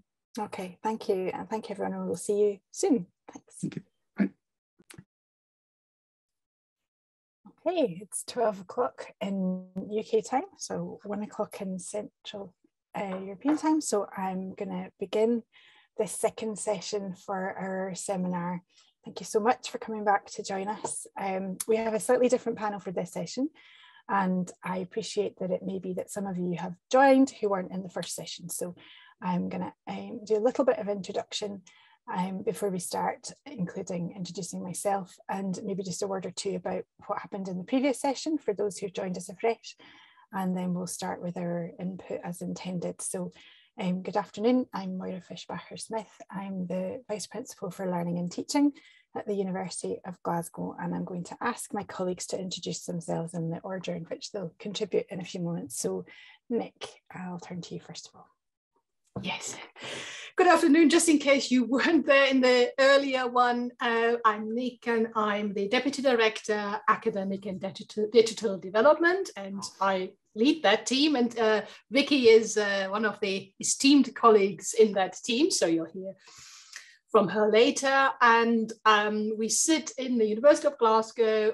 We sit in academic services, so we are kind of a combination of well, academics, but also a service, as you would assume education developers across the world are. So that's just a little bit from me. Thanks, Nick. Vicky. Hi everyone, so I'm Vicky Dale. As Nick said, part of the Academic and Digital Development team. My role is an Academic and Digital Development Advisor. So I've spent a huge proportion of my career supporting people on how to use technology-enhanced learning and teaching appropriately. But obviously, you can't just do technology in isolation. I think Jan made that point earlier this morning that, you know, digital isn't the whole kind of way that we're going. So we have to think about our on-campus experience as well. And obviously, when we think about the appropriate use of technology, we can think about that in the context of an active blended learning capacity. So I'll be talking to you about how we support staff to engage in using not just technology appropriately, but also technology in the context of active learning and the wider active learning pedagogies. Thanks. Thanks, Vicky. Scott. Hi, thanks. I'm Scott Ramsey. Until very recently, I was the Good Practice Advisor, which I always think is a job title that doesn't tell you what the advice is about or what field I work in. So it was good practice in the context of learning and teaching. So I would collect, curate and disseminate examples of good teaching practice through things like speaking to colleagues to find those, but also coordinating until recently the university's Learning and Teaching Conference and our CPD series. So that's the angle I'm coming at this from today. Thanks, Scott. And just to say that you were also very involved in the decisions around the teaching spaces that we talked about in the previous session. Andrew. Hey, I'm Andrew Struan. I manage the team of effective learning advisors or learning developers. That tends to be the kind of title of those types of folks now. And we work across all students from undergraduates all the way through to teach students the academic literacies, academic abilities and academic skills that they need to have in order to be able to succeed in their studies. So I'll be talking today around about the types of things that we've done to work with and alongside students and with and alongside academic staff as we change practices. Thanks, Andrew. So they're the colleagues who are going to be making the kind of presentational input or talking through their roles, but we also have Karen here with us for this session, and Karen and I are going to support with the questions, and also Karen's here in case there are particular questions around estate. So Karen, if you would like to also introduce yourself, please. Thanks. My name's Karen Lee. I'm part of the estates team. I've got particular responsibility for space management and planning around teaching spaces, and then for timetabling the use of those. So I'd spend quite a lot of time working with academic colleagues and colleagues on this call about how we provision for the future and the things that we need to be taking account of and how we can do things differently. Thanks, Karen. just before we start, for the benefit of anybody who's just joined us, and sorry, I just accidentally muted myself there. We spent the first session really talking about the vision, the ambition and the educational aim behind what we were trying to achieve with the new building, but I hope it was clear that it was really not just about the new building, but it was about really trying to transform education. And a huge part of that has been working with our students and our academic colleagues for a number of years now to support them in changing teaching practice. So I'm going to hand over to Nick in a moment or two. She's going to do a little bit of a recap on one or two key points from this morning, just that she felt would be important for anyone who had missed that. But it's just a short recap before she starts to talk a little bit more about the context for how we were working with colleagues. So I will hand over to Nick, and as before, I will try and keep an eye on the Q&As and pick up on any that come up during our presentational component, but we may leave some until we're doing the broader Q&A at the end. So Nick, over to you. Thank you. Yes, just a few slides. I'm trying to keep it short, but I do feel for anybody who wasn't here earlier, really, I think one of the most important key points was that the change of teaching, and potentially the change of learning, of course, that goes along with the teaching as well, was driven by students and staff. And that's why in this session, you'll have people from the student learning development and people from the academic and digital development team talking to you. And I said that earlier, and I still like it, even though it still might sound a little bit OTT, but it's not just a building to us, it's a philosophy. It's much more than a brick and mortar. Well, actually, I'm not quite sure how much brick and mortar is in there. So something else to bear in mind.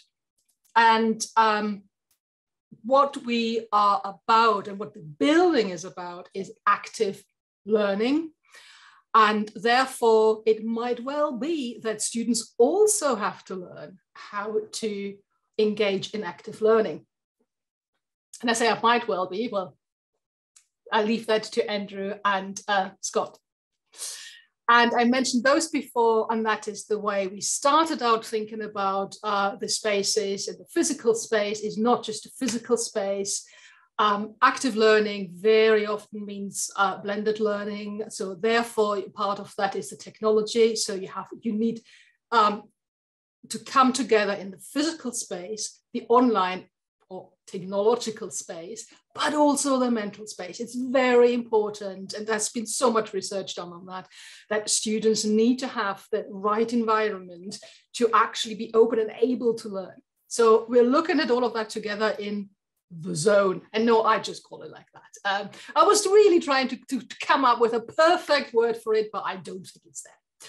So yeah, not just active learning. And I just wanted to kind of end with the importance of inclusive active learning, because you might very well have, and we do actually have, other potential issues with inclusivity the moment we start really going into active learning and peer learning, collaborating.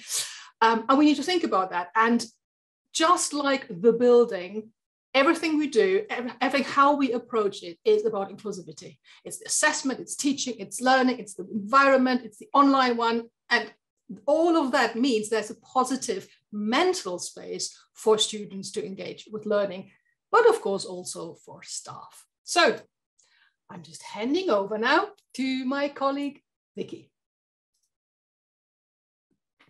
Thanks, Nick. That's great. That's set the scene really nicely for what we're going to talk about. I'm just going to share my screen now, so bear with me just for a second. And hopefully you can see that slide okay. So this is our vision for active learning spaces, and Moira's obviously talked about the overarching vision earlier on. I made some notes while I was thinking about preparing this, and so I may refer to some of my notes from time to time, but some of the things that I've written down were things like partnership, and I think that's come across really clearly throughout the whole morning. So partnership with staff at all levels, across all areas, partnership with students, good practice as well. And I know Scott's going to be talking a lot more about good practice later on, but good practice, identifying good practice and sharing good practice is something that's really important. Obviously, we're doing that today, but we do that within our own institution as well. And we're really privileged to have a huge number of academic staff who are just excellent at what they do and are really passionate about learning and teaching. And then I'm going to touch a tiny little bit on evaluation as well, because I think it's important that we don't just capture the successes, but also the challenges. And I think, you know, as other people listening into us today, you won't be, you know, we're not going to present something shiny and everything's perfect. This is a constant process, and we learn from how things are going, and we need to record, you know, what are people struggling with? What do people need extra support with? And then the other point I've written down is that what's really key to this sort of succeeding with this vision is having supportive leadership at all levels. So obviously Moira's driven this vision forward in her capacity as Vice Principal for Learning and Teaching, but we've also had a lot of leadership from Professor Frank Coulton as well. And so I think that without that leadership, we wouldn't be able to do what we're all doing at the staff and student levels. So I think that's really, really critically important. Okay, so some of the things I wanted to talk about then, I'll just bring up my slides. Yeah, so one key thing really is our University of Glasgow strategy. So Moira's obviously led on that, and that's something that we've all had an opportunity to feed into as staff or students. And there's 3 pillars of that strategy, and I think they're very relevant in this context in terms of supporting staff to engage with active learning. So the first pillar is student-centred learning. And essentially we know that we need to prepare independent, self-directed learners who are capable of having that self-efficacy, of being able to solve problems in collaboration with other learners. So the curriculum is more and more focused. All the curricula for the University of Glasgow are becoming more and more focused on enabling students to be those, what we term at Glasgow as world changers, you know, world changers welcome. We want them to solve real world problems. And so a lot of the transforming the curricula activity is about redesigning curricula to enable students to become those world changers, to become those problem solvers. So real world problems are really critical to that too, but we also have things going on like flexible pathways into courses. You know, there's a role of, you know, massive online open courses of micro-credentials and so on, work-related learning. So it doesn't all just happen in the classroom. What happens in the classroom is really critically important, but it's not just, it's just one part of the overarching curricula. And the other part that's really critical in this context of active learning is this whole idea of skills development. So we refer to them as graduate attributes, but you often hear the terms transferable skills or soft skills. And so, you know, critical thinking emerges as a key skill here, but we also have things like digital literacies, data literacies, enterprise and innovation. So all of these 3 strands, I think, form the foundation for what we're trying to do for active learning and teaching in terms of supporting staff to enable students to be those world changers. And so what do we do to enable staff? So there's 3 things that we're doing at the moment. So pedagogical support, and there's a number of ways that we do that. And I've got another slide that goes into some of the strategies we use for that. But we want staff to, I guess, kind of expand their toolbox of learning and teaching methods. You know, I think it was Nicola was quoting Moira when she said it's transformation we're looking for and not translation. So I think the hope was that people wouldn't just simply take their existing teaching practices and translate them into this new space, but actually think, you know, how could this space, how could it really facilitate an exciting form of learning and teaching that engaged our learners, that helped them develop all the skills that we want, as well as having that robust content knowledge and the ability to apply that knowledge. And so we've been talking people through, for example, different pedagogies. So we already have a lot of staff doing a lot of wonderful stuff, but even things like sharing methods with them, like think, pair, share is a really basic method, towards perhaps more active pedagogy. So we've got Jigsaw Classroom, which is still quite teacher-centred in the sense that the teacher specifies the task, and the students move around and they go into one group, and then they sort of work together and then come back to the original group and share that knowledge. But then we've got more student-centred methods. So team-based learning, for example. We have a number of experts in the Adam Smith Business School, for example, who are doing a lot with team-based learning as a specific pedagogy. We've got the scale-up pedagogy. And in some cases, we've kind of, we talked about visiting other campuses and things before. So we visited places like Leeds, and we visited Nottingham Trent University, and they're all doing really good things around active learning as well. Anglia Ruskin University is another good university for doing active learning work. But for example, the pedagogical benefits of using something like team-based learning or scale up, we had hard evidence from colleagues at these other universities that it really enhances the student experience. And importantly, what it does is it closes the attainment gap between traditional learners and non-traditional learners. So we're really trying to, in terms of that pedagogical support, it's not just a textbook, how do you do this, but what is actually best practice, what's coming out of discussions with the overall sector. Where's the evidence that actually transforms learning and enables that critical thinking and enables students to actually perform better in their assessments. So that's I guess the pedagogical support, which I'll go into in a bit more detail shortly. And then we've got the audiovisual support. So Dave already mentioned this morning that there needed to be consistency across the campus. There needed to be consistency in terms of how the control panels worked, so that staff weren't thrown by technology, for example. And there's also a lot of support in the rooms themselves. So there's QR codes where if people run into trouble, they can quickly scan that QR code and immediately get help from someone. There's lots of printed documentation affixed to the lecterns as well. And I think one of the important things that the audiovisual team did, and this was Joe Tinkler and his colleagues, one of the very effective things that they did at the beginning was actually hand-holding with academic staff. So before they started teaching, Joe and his colleagues would take them round, show them the equipment and be on hand, when they were delivering teaching in that first space, because I think it was quite daunting for staff. So it's not just the pedagogy and it's not just how to teach, but it's also feeling comfortable in that space. And I think that's a key message that comes across for staff and students, is feeling comfortable in the space. And part of that is knowing how the audiovisual technology works and keeping that simple. And then another thing I think worth mentioning is the ongoing evaluation of staff experiences.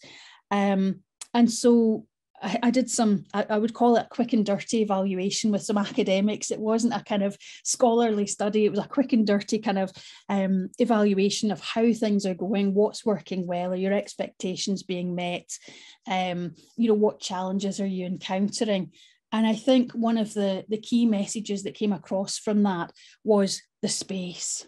When people walked into the space, it was the feel of the space. It was big, it was bright, it was airy. It's so many possibilities. And I think as well, probably because of the pandemic, there was a sense in which people hadn't really made full use of the space as they would like to.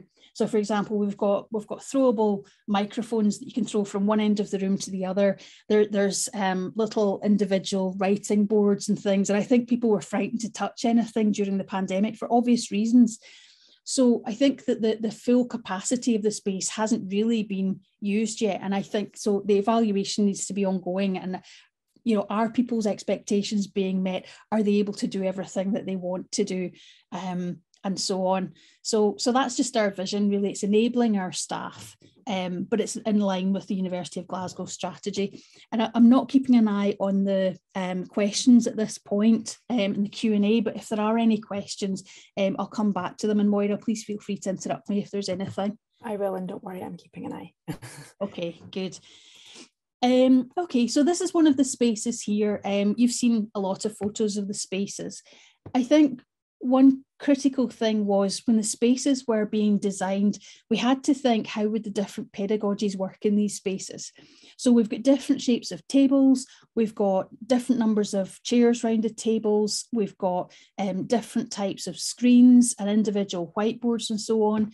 I remember at meetings, one of the things that I think became almost a joke was the fact that I said, we need to have a scale-up room. We need to have a scale-up room so that staff can learn to use this particular methodology. And this isn't a photo exactly of that space, but it's a similar space where we've got round tables.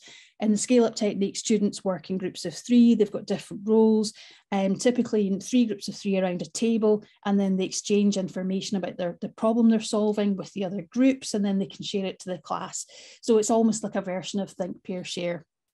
But, we had to think about the furniture and how does that support these types of technologies. And another thing is, how do we support staff going into these spaces?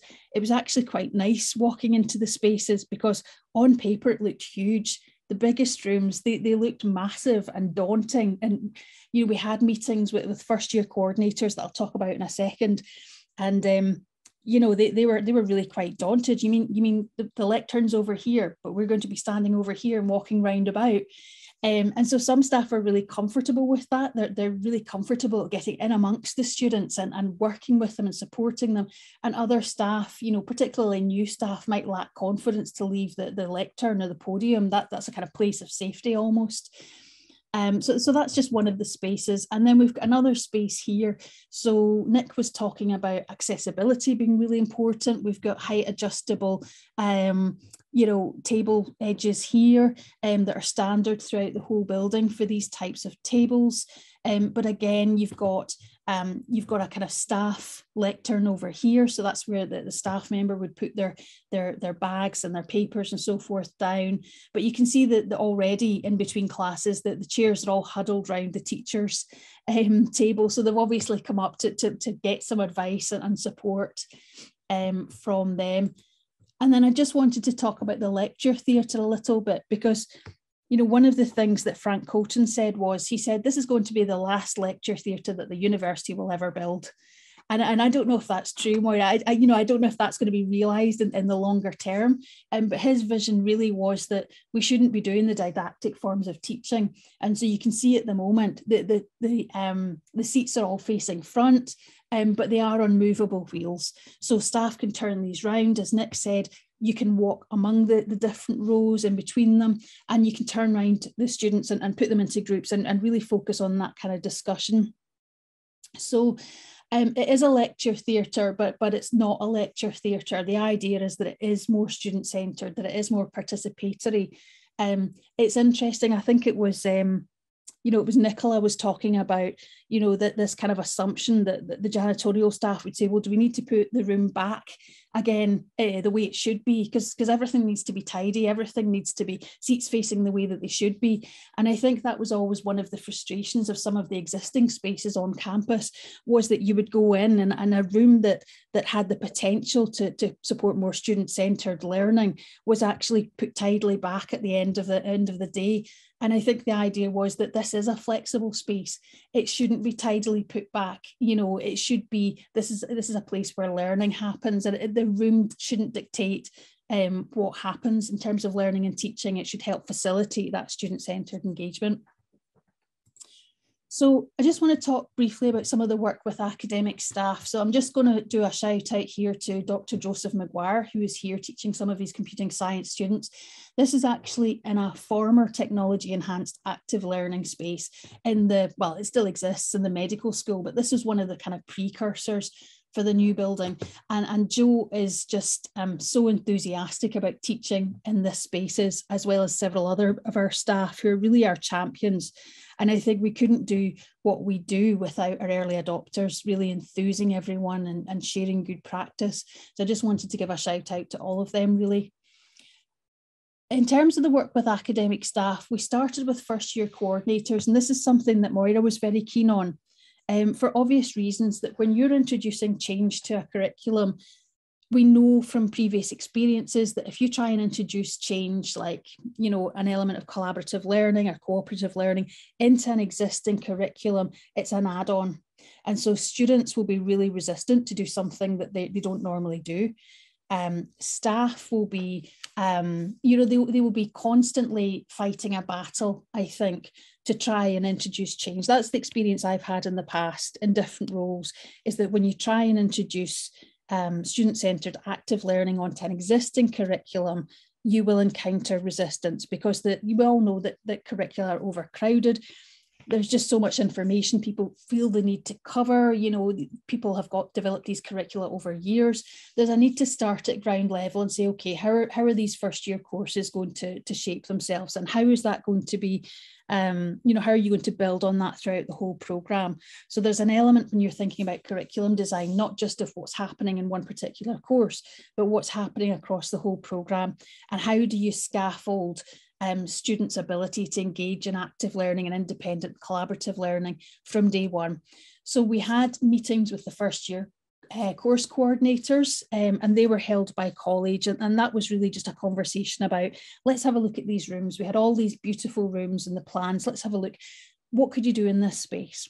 Which of these courses would lend themselves well to these spaces? Are your staff, are you doing anything that would lend itself well? So, you know, Karen will talk later on about, you know, timetabling, but we had to give priority to people who wanted to introduce active learning from the outset and who were prepared to change their teaching. So again, coming back to that idea of transformation, not translation. We also had what we called active learning at scale workshops, where we brought in people from different schools. These were the typically first year coordinators as well, with the rest of their teaching team. And we brought them in to one of the technology enhanced active learning spaces in the education building, and just got them to think, you know, what is active learning? What does it mean to you? What active learning practice are you already engaging in? What support do you need? What's your blue sky curriculum? What does that look like? And we brought in librarians and learning technologists, and we had colleagues from student learning development, all to help kind of, you know, share ideas and get people thinking.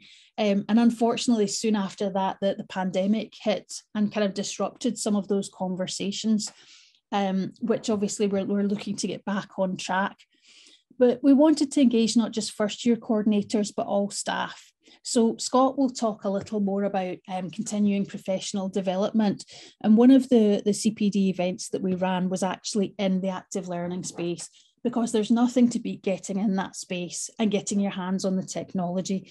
And so we sought to emulate good practice. And basically staff were set up in groups, and we gave them a group work task, and we got them sharing the sort of their kind of, you know, solution on the screen, and then projecting it to the bigger screen so that they could see how that would use, being in the student seat, they could see how that would then work from a teacher perspective.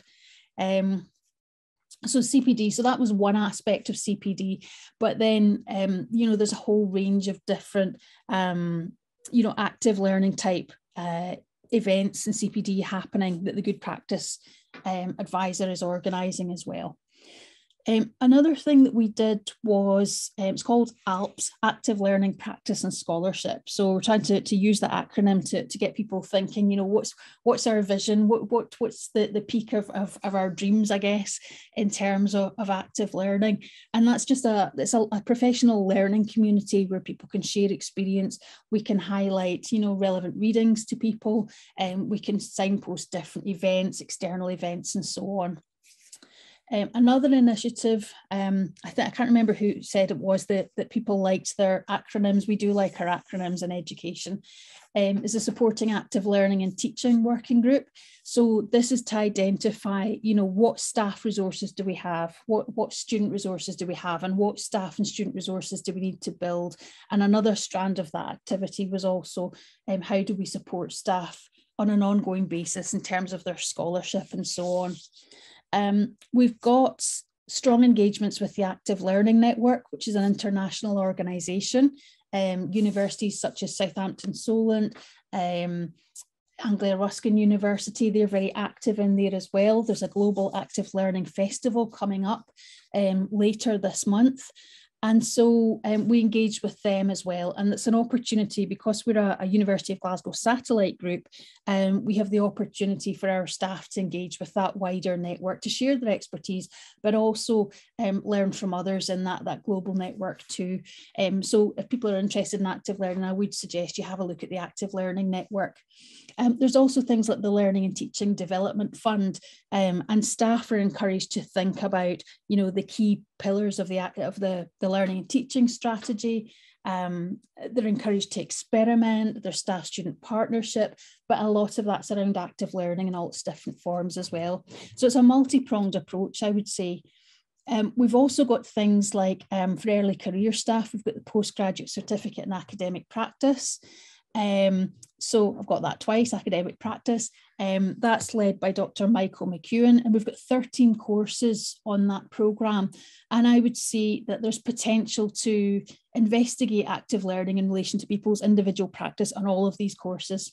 So while all of the courses may not be explicitly labelled active learning, I think active learning is as a key, it's a key foundation for that whole programme, really. And then there's Teaching Excellence Network events, and they're run by my colleague Janice Davidson. And there have been some active learning events there. And that's for people who are teaching award winners and Teaching Excellence Award winners, and also people who have Senior Fellowship of the Recognising Excellence in Teaching scheme, which is aligned with the UK Professional Standards Framework. So that's a kind of safe space for innovators and early adopters to share their ideas with other people too. So it's definitely a kind of multi-pronged approach. And again, my key messages, I think, I've written them down too. Key messages are learning from and with academics and multiple methods of engagement. And as I said before, I don't think we could do what we do without the early adopters. And another thing I think to sort of reflect on in relation to early adopters is that early adopters can see the potential of innovation across different disciplines. So they can, for example, get the most out of first year coordinators meetings. They can get the most out of things like the University Learning and Teaching Conference. But the people who are perhaps later, we call them the early and late majority, those people who are a bit later to the game in terms of adopting innovation in their learning and teaching, they really like to see examples from their own or cognate disciplines. And so that's why, as well as the central support that we provide, we also need to help support activities within the colleges themselves, and obviously the schools themselves. They have a process of sharing good practice as well. So I think that's everything I wanted to say, really. I think, is that a good summary? Thanks, Vicky. That is a great summary. There's a question in the Q&A. There are two I'd like to come back to. One is about how we engaged with the cleaning staff, and the other one is about how we worked with colleagues who weren't quite the early adopters. So Vicky, you might want to answer the second one, or start to answer the second one in the chat, and I will come back to that as part of the Q&A, because I think that's a really important question for us to pick up. But I'll pass over to Scott for just now. So thank you. That's great. Scott. Thanks. Hello. Let me just pull up the right screen to share here with you. So it's been doing this where it starts on the blank screen for me. Hopefully that's coming through well now. So yes, I am, or I'm probably just going to say I am the good practice advisor. I'm not anymore, but it's easier for me to not try to remember my tenses.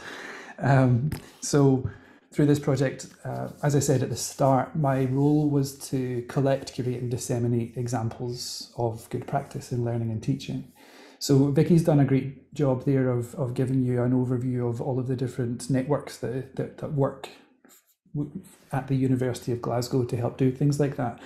What I'll try to do here is show you maybe one example of a process that goes through that collection, curation and dissemination process that you may choose to use as a model if you're thinking of doing something similar at your own institutions. My own background is fairly broad in terms of the experience that I have had on campus. Disciplinarily, I am a molecular biologist originally, before I moved into educational development. But the role that I did before being Good Practice Advisor involved seeing students at all of our levels from undergraduate to postgraduate taught. It was in the biggest of rooms down to the smallest of tutorial rooms. So when the building was being proposed and we were working through all of our working groups to say this would be good, this would be bad, this doesn't work. It's always good when you're standing in front of a lectern and you have one of these things to hand. You know, I hope I brought a range of experiences there. And so if you're thinking about designing your own teams to do similar things, I think that's one thing to look for in the people that you invite into those conversations. And the collection, curation, and dissemination phases of this process, for me, I think looked like this. There were at the start visits to other universities. Not all of us were lucky enough to get the international tickets to go to places like Australia, where I think Moira and Nicola got the luxury of flying to see. There were things published in the literature. You've heard Nick and Vicky talk about these things already. So we took what was out there and started to translate it into finding examples also of these things in the institution. We had showcases for staff, so Vicky's just been talking about those types of things, workshops to generate ideas, because the value often comes from when people hear about these things from their colleagues rather than necessarily from us standing, you know, at the front saying this would be a good idea for you. And it was really trying to get people to buy into the idea of changing their teaching. So I think one of the things that Karen could probably emphasize later is the importance of saying, if you were going to use one of these rooms, then you really need to think about making a major investment in redesigning your teaching so that you're not shoehorning your old class designs into one of these spaces, but you're rethinking what can this class offer so that when I bring the students in, I'm maximizing everybody's value for the time that they're spending in there. And after the collection phase, row 2 here is about curation. So some of this has been done and some of it was not able to be done because of the pandemic, and also some of it has been done after I left the role of Good Practice Advisor. But we had plans to do things like match up people who were working on similar projects so that they could then take their pilots forward together and learn from each other, and ultimately develop some internal case studies. Vicky mentioned the early adopters. The room was open for the summer that the building was open for the summer that we've just had. So there was a chance there to catch people doing things in what would be the third semester of master's programs there before the new semester started in September for us. So we could use those to catch people and say, what worked for you, what didn't work for you? And then disseminate these directly with targeted staff. So people that we know have classes that we think are useful for these rooms. So for example, our first year large cohorts, some of our degrees have around 700 students on them. So those would be, maybe that's too much for the largest lecture theatre that you've just seen, but where we see that there's a value for the class, we can go directly to those people and say, here's this room, we think it would be good for you. We probably pictured your class when we were designing it. Have you thought about using it? These are some suggestions. Heads of schools are, etc. is important in here. What I found in my time being Good Practice Advisor is that although there's notionally a head of a certain thing in a different subject area, it's not always in practice the person with the job title that you expect who actually heads up disseminating information about that particular facet of learning and teaching in reality. You know, at Glasgow we have around 20 different schools within our 4 colleges. Some of them have heads of school plus a deputy head for learning and teaching, and then there are other variations on that as well. So Professor Martin Kingsbury, a colleague from Imperial College London, in a conversation at a bar after a conference once said that as educational developers, our tricky job is to become educational ninjas, where you not only find out the local lay of the land in different school areas, but also have to insert yourself into those conversations as a trusted member of staff before you can start to implement change. And so having conversations that help them identify you as a trusted person is an important part of all of this, beyond all of the stuff that we can advise on paper. I found that was one of the most important facets of my job. And then dissemination, back bringing it full circle, we are here today being one of the disseminators that are probably represented in row 1, box 1 up there on the top row. So the case studies that I had hoped to develop didn't actually manage to, we didn't get to that stage because my role changed and the pandemic happened and a few different things combined to get in the way. But one of the examples that follows a similar pattern was our approach to creating guidelines for socially distanced lab teaching. Right, lab teaching has to happen in a lab, and when the government says you can only have certain numbers of people in a lab, even if you can come into the lab at all, then it means a big rethink for the staff. So we as an institution, I'm going to change what I'm screen sharing here, as an institution created principles for the return to campus. Share this window, please. Here we go. So first of all, there's a page here which explains what our, oh, my focus on my camera has gone, explains what our guidelines about returning to campus are. And then within that, there are examples of people who've managed to do it successfully through the previous, what was at that point, the previous year. And in a similar way to what I was hoping we would have been able to create for the James McKeown Smith for our new building, here are some case studies, which are just interviews with the staff who've made it work. So within each of these, there's a video with a staff member talking about what they did, what challenges they found, and if that's your preferred mode of learning from people, then the video's there. If you would rather scan the page, then we also have a summary of what context that person was working in. So hopefully others could come along and identify something that matches their situation. So maybe you're also in that school, or maybe you're also,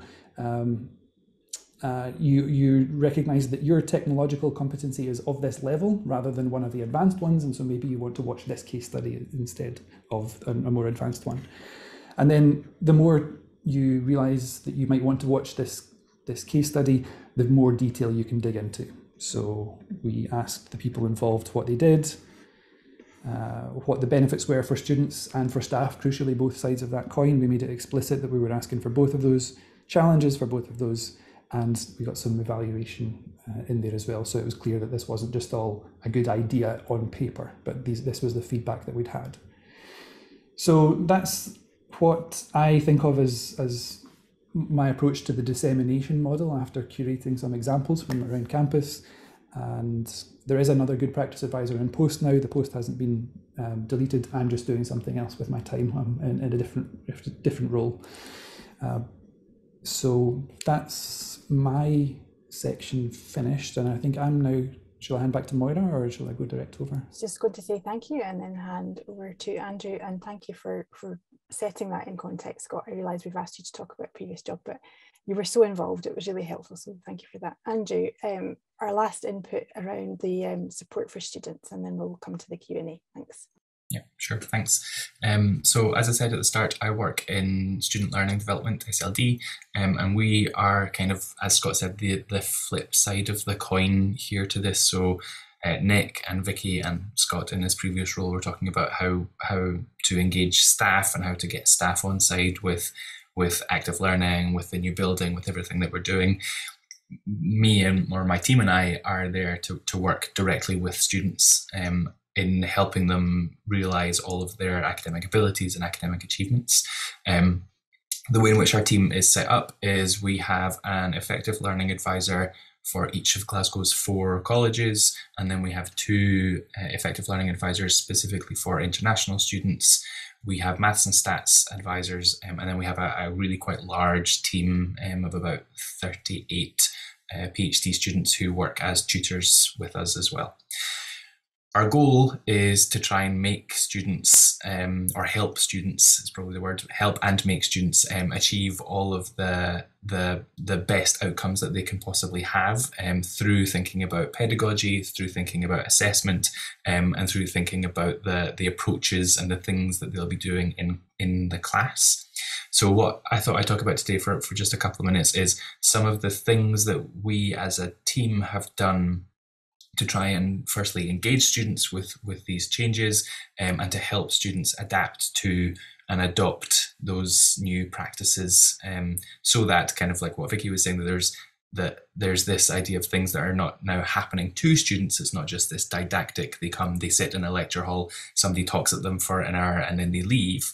But instead that we really embed in students this understanding of what is happening to them, why is it happening to them, in what ways is it happening to them, and how are they active participants and collaborators in that entire process. There are some challenges to that for us. So for example, we have a very large international cohort who come from quite radically different academic cultures and academic backgrounds, where expectations can be really different to what we're asking of so Vicky mentioned, for example, this team-based learning in the Adam Smith Business School, and there can be challenges there in getting students on board. And one of the things that we do from our side is try and help students understand not just what it is that we're doing, but why it is. And there's that kind of justification as to why is this the thing that we're asking you to do? Why is this the approach that we take?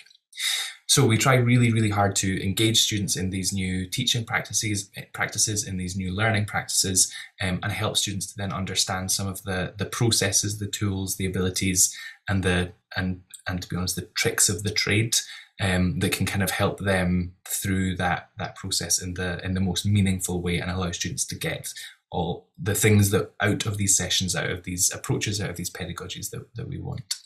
It kind of, what we're talking about here circles back to, again, what Vicky had mentioned around about the new learning and teaching strategy for Glasgow. So this idea of things being student-centred, and this idea of transforming curricula and skills development. What we try and do there is, with the student-centeredness, is have students at the heart of the discussion that we are having with them around about pedagogies, approaches, class design, and things to do and how to do it in the classroom. With regards to the transformation of curricula, as that transforms things like assessment practices, as that transforms things like teaching contact hours and so on, again, we try to be there to help students engage with, understand, and get to grips with changing assessment types, changing assessment formats, changing makes it sound, I'm a more positive word than that, innovative assessment practices. I think that's the kind of word that we're looking for, where there can be, again, as Vicky mentioned, these kind of pushbacks sometimes of, okay, well, I'm in fourth year of my, Scotland has a 4-year degree structure, I'm in fourth year of my undergraduate, every assessment I've had until now has been an essay, and now you're making me do a group presentation. What do I do? And there can be real student anxiety around about that. So again, for us, it's about helping them realize why we are asking them to do this, and then give them the tools to do that. And so what I thought I'd kind of take us through is a couple of examples of things that we have done around about engaging with tech, around about engaging with different types of active participation. So if you let me share my screen. So this first example here is a combined piece of work that it was an LTDF, Learning and Teaching Development Fund project, between us in Student Learning Development and the School of Psychology. And we looked at how to, this was started pre-pandemic, but we looked at ways to get students to best engage with lecture recordings. And how to get the most out of lecture recordings. So thinking about that shift that we were talking about earlier towards increasing use of lecture recording, the pandemic has fast forwarded that more than I think we would ever have anticipated would have been possible. What we realized there was that from the student perspective, they were oftentimes getting a full semester's worth of teaching, trying to cram it down into 3 days of revision, 2 days of revision, 1 day of revision, half a day of revision before the exam, and try to cope with that kind of information overload. And so we were very keen to try and help students with this idea of working through lecture recordings, working through how to structure up their approaches to dealing with information, especially when we lose the traditional structure of the 1 hour lecture. So it was about helping students kind of guide themselves through that. We had planner examples, things about SMART goals, setting SMART goals, approaches to taking effective notes from recorded lectures, from video lectures in essence. And every single student, every single undergraduate and postgraduate student at the university was enrolled onto this course and given information about, again, how to work through this. We were also really keen, if I skip to the end, really keen to get them to think about reflecting on their processes here. So one of the things, if we're getting them to engage in this kind of much more active style of note-taking, this much more active style of note-making, one of the things we wanted to try and get them to do was reflect on what works, what hasn't worked, why did it work, why did it not work?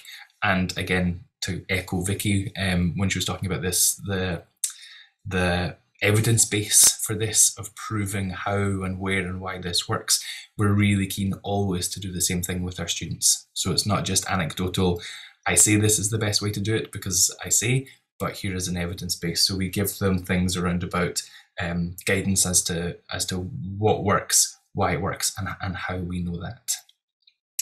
We also have, for example, a variety of other information. Oh, sorry, Mara. It was quick. I'm sorry to interrupt. I was just going to plant a question. I did this to Nicola in the first session while you're talking, because it might help you. You can pick up on it as you're answering. Joe has put a question in the chat about, could we capture in this what the experience is for students who are studying joint programs where they've got different disciplines. So I thought, I hope you don't mind me interrupting, but I thought it might help to put that in just now while you're still talking, because it might pick up. Yeah, absolutely. And actually it's a really good question, because it's one of the challenges that students can face oftentimes is so we have, let's pick an example, we have very broad degree structures in arts and social sciences, and we can have students that are studying across arts and social sciences, and they may have, so I'm a historian by background, so I'm going to pick on my subject, they may have very old-fashioned style approaches to teaching from a historian, not to say that all historians are old-fashioned, but maybe they're going to their history class and they're getting lecture plus seminar, and then they're also doing sociology where everything is flipped and everything is active. And again, that's one of the challenges students face, is adapting to different teaching practices in different places. And so one of the things that we have done is try to, again, explain to students what's happening to them in different classes, and give them the necessary tools and the necessary structures to try and work successfully in those different assessment types, assessment criteria. So we might have, for example, here, this is one of our middle courses, where we look at things like learning independently, but we also focus on things like working in groups and presenting, giving group or giving individual presentations. And the idea behind this is that for each one, students are always taken through a whole variety of different workbooks, so that sits under here, things that they can work through, things that they can engage with, and again, everything here is evidence-based. These tend to be split up along broad subject lines. So this is arts and social sciences. There's versions for our two science colleges, of which Scott is now one of the effective learning advisors. And we also have the focus for international students as well. And one of the things that, I'll stop sharing my screen, one of the things that we are keen to do with our international students is get them to think of themselves as being part of an academic community, and being part of this kind of engagement with this intercultural global academic community. So we have, for example, this idea of engaging with an online academic community, which I'll pop in the chat. Again, what we want to do is embed with our students this view that they are engaging with us and engaging with each other in discussions, in debates, and in a wider community. So that kind of idea of the question there about this multiple different subject areas or multiple different approaches, that's partly what we try and instill in the students, is this discussion of this academic community, which is varied and nuanced, and that there are academic literacies that underpin each one of those types of discussions where we can figure that out between us and the students. We also have, if I look at some other sources, stuff, for example, acknowledging that group work can quite often be, any kind of group activity can quite often be a place where students will sigh and roll their eyes. We try again here to justify the approach a little bit, but then also give them really quite practical tools to best navigate through what can be a challenging situation for our undergraduates. Outside of that, we have things like how to speak up in seminars. This was written by one of our PhD students who herself had voiced the fact that she found it really quite difficult to teach up and speak up in seminars, speak up in active discussions, and so had this kind of reflective piece on, here's what happened to me, this is how I did it, this is how it worked. And then we have things like our active participation with our students. So this idea of getting our students to do things and giving them the recognition and the reward for that, so that tying back into the teaching strategies focus on skills development. We have, for example, the exceptional award. Let me get a link to that. So we ran this year an award program for students who submitted any kind of research piece around about COP26. So Glasgow held COP26 well, last calendar year, this academic year. And so we had a competition for students to engage actively in the publication and the dissemination of multi and interdisciplinary research. And again, it was the focus here is all about getting students to articulate and exemplify this kind of active participation in, again, to echo what Vicky had said, this idea of being a world-changing student or a world changer. We used COP26 as a really strong example of how can our students contribute to this world-changing discussion. So going forward, what we are moving into doing is putting together a new portfolio of provision specifically on active learning. So looking at a student explanation, a student guide to active learning, a student guide to how to succeed with active learning, what it is that it means and how to work on that. And we also have a range of new peer learning staff that will be joining the team very, very soon, which will look at embedding a whole bunch more of peer learning, peer assessment and peer support in order to kind of further exemplify this active participation. So we will have things like peer assisted learning schemes working within subject, but also peer assisted learning schemes working within, for example, some of our student accommodation. And it's this idea of, again, further embedding the curricula and the models that Vicky was talking about and that Scott was talking about to help our students adapt and adopt those new practices. Thank you, Andrew. I am very impressed with your ability to answer questions, drop in links and keep talking. That's quite an achievement. I envy you.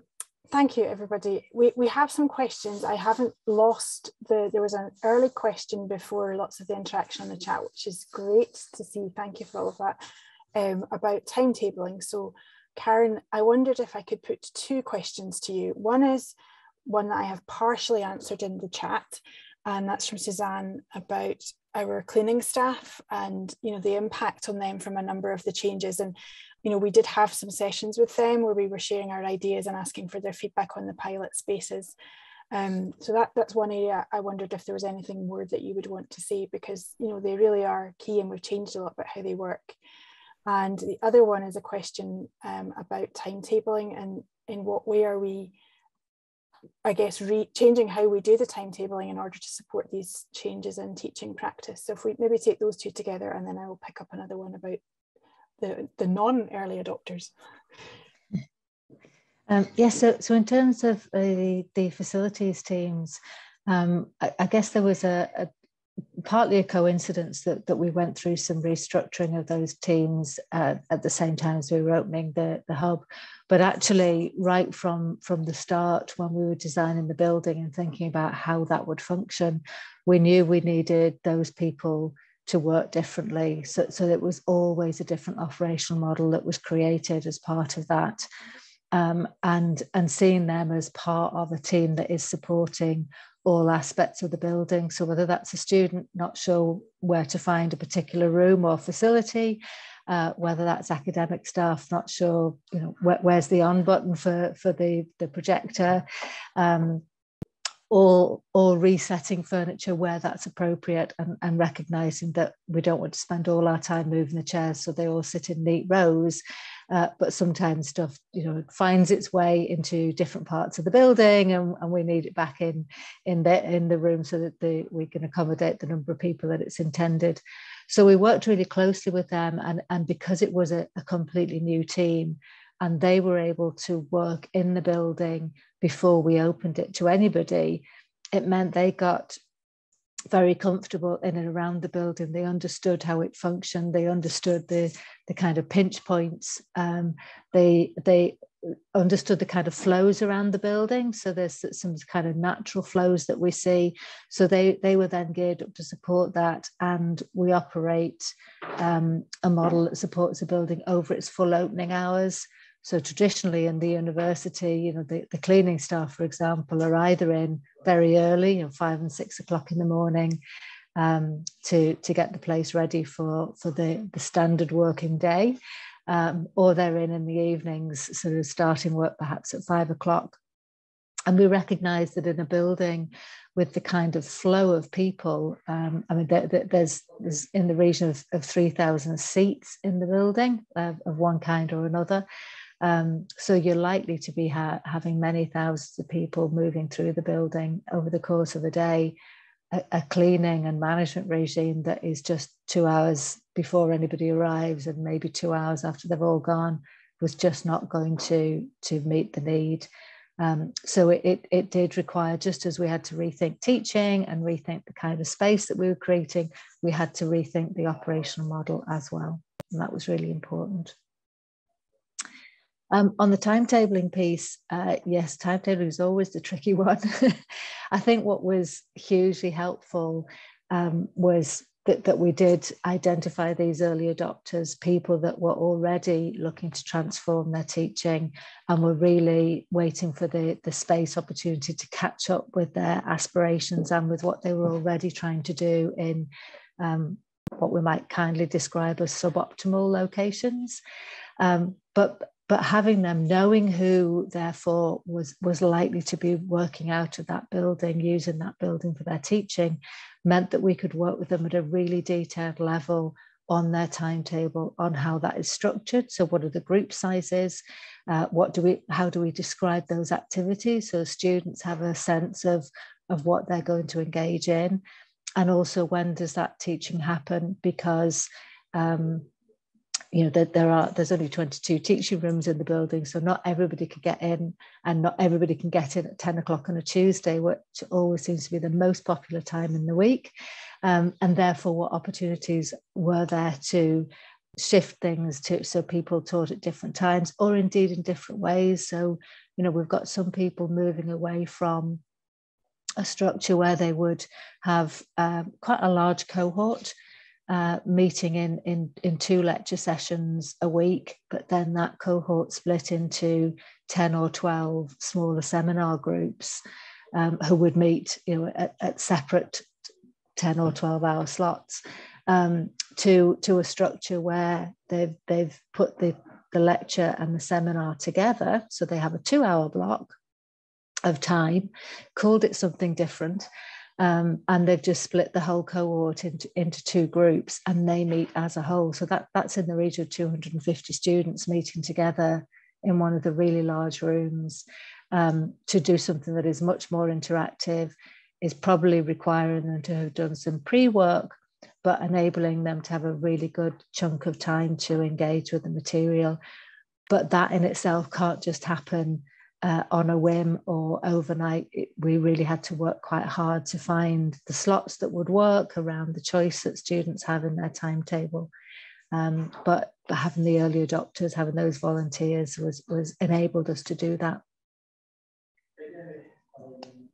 Thanks, Karen. And that's helpfully taken us into the early adopters question a little bit more, actually. And Vicky and Nick may want to come in on this.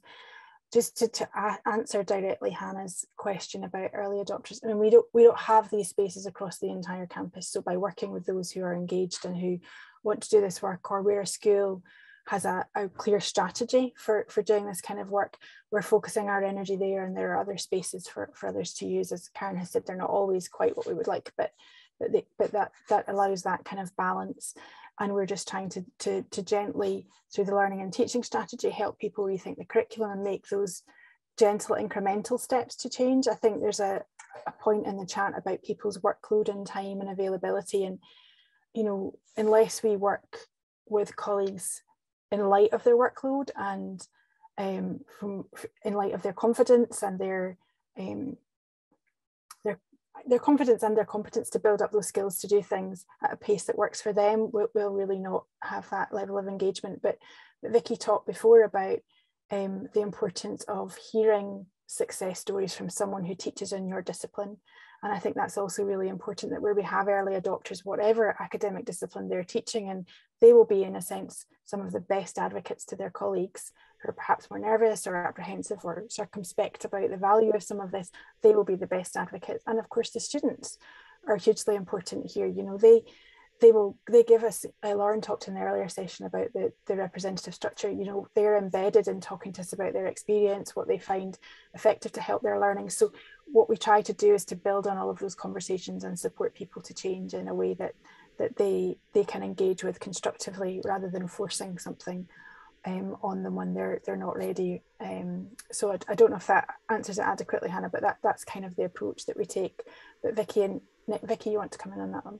Yeah, I was just going to say, you've used a phrase before, Moira, and I think it's really appropriate. It's meeting people where they are. So it's not about throwing people in at the deep end. So for example, if you had a new member of staff and they weren't particularly confident in terms of active learning, you wouldn't suddenly put them into one of the big rooms with about 8 to 12 tables round, so that this is completely kind of unfamiliar to them. It's about scaffolding that process, and it's about enabling people to try things out in a low risk fashion. So for example, you know, let's get started in some of the smaller rooms, or use some of the existing teal spaces on campus, and then reflect on that practice within the context of the PG CAP itself. The emphasis is on creating a safe learning environment for our staff, because that's what we want them to do for our students, is create a safe space where students feel able to participate and contribute. And so I think we want to do the same. It's not about throwing them in at the deep end, and sometimes it's even just small changes to practice. So it could be something like a teaching observation, and somebody's delivered a very teacher-centred session. So we would work with them individually to think, are there ways to make your teaching more participative? You know, what techniques, even something as basic as think, pair, share, could you bring that in to give students a chance to contribute? So it's starting in small ways rather than a complete transformation for people who aren't ready. And let's not forget that this is ongoing. This will always be ongoing. There is no point where you say, that's great, we've done it, everybody does active learning. Well, no, it's not happening. I mean, it is interesting to see the shift throughout the years. I mean, I've been in this job for over 20 years. So I've been dealing with PG CAPs, with, you know, the whole environment. Was learning technologists at a point where there wasn't even a name for learning technologists. So it's a long time ago. And it's fascinating because of all the work that we have been doing over all these many years in all universities, I would say, certainly in Britain, but I suppose also in the world, in Europe. And things like the PG CAP, where the new lecturers come in and they really start reflecting and learning and changing things, how the bulk, for lack of a better word, of staff is actually more and more towards active approaches, quite simply because it just eventually changes, eventually comes through. I mean, I remember 15 years ago, technology wasn't ubiquitous, and it kind of feels like yesterday, or sometimes it feels like a very long time ago. But I think a lot has changed in the last. Can you imagine if the pandemic had happened 10 years ago, just 10 years ago, we would have had so many more problems. So really, it's a continuous program of working together, partnerships, learning, changing, transformation, and also who knows what's going to happen in another 10 years if the world's still standing. This whole idea you mentioned in the previous session, hybrid learning and teaching, I don't know. I frankly have no idea if there ever will be some sort of technology, like Star Trek wise, or I don't know, that really enables hybrid teaching and learning. I don't know. Maybe there will be, maybe there won't be. And I think the openness and the willingness to take in and change and transform continuously, I think that's just important and exciting in higher education. Thanks, Nick. Scott, you want to comment on that one? Yeah, I just had something to say, springboarding off of Vicky's comments and yours about meeting people where they are. One thing I've noticed, I think it's to do with, one thing I've noticed in the past couple of weeks, which I think is to do with our internal administrative cycles every year, is that people have been contacting me to find out where they can find the videos where they were shown talking about how they innovated in some way and found a positive impact for their students. So another targeting option, if you're thinking about trying to influence change, is clearly to get the people who want to be able to show off later that they've done something, probably because it's going to make a good addition to their promotion applications or their publication portfolio. And then maybe that's a way of identifying people that can be early adopters rather than waiting for the early adopters to just be the first people to come to your door. And or the other element of it might be, it occurred to me that we've got all of these people with that lab case study bank that I showed who have identified successes. And then those successes can be the starters for other conversations with people who I could go along to and say, so what's the biggest challenge that you face in your subject area right now? Oh, that's interesting because this person found a really excellent solution to that. So have you thought about doing that? Actually, one that's just prompted me to pick up on something that Vicky mentioned before. So Vicky and her input and Scott just there talking about seeing people's impact reminded me to clarify. We have a scheme that Vicky mentioned called LTDF, Learning Teaching Development Fund, and Andrew referred to that too. It's a fund that's there to stimulate and support innovations in learning and teaching and assessment. And we have expanded elements of that. And this year we've launched some student staff partnership schemes that we've trialed before, but we're doing them on a much larger scale. But I think just to put this into context, very often it's relatively small awards in terms of financial awards that people need just to employ an intern, for example, for a few weeks to help with an evaluation or to gather data from students or from colleagues. And I think that makes a big difference. It just, in a way, it goes back to the workload question that somebody mentioned before. It just gives people a little bit of resource to help evaluate their practice or to bring someone in to support them to do something that they want to do, but they might just be struggling for time.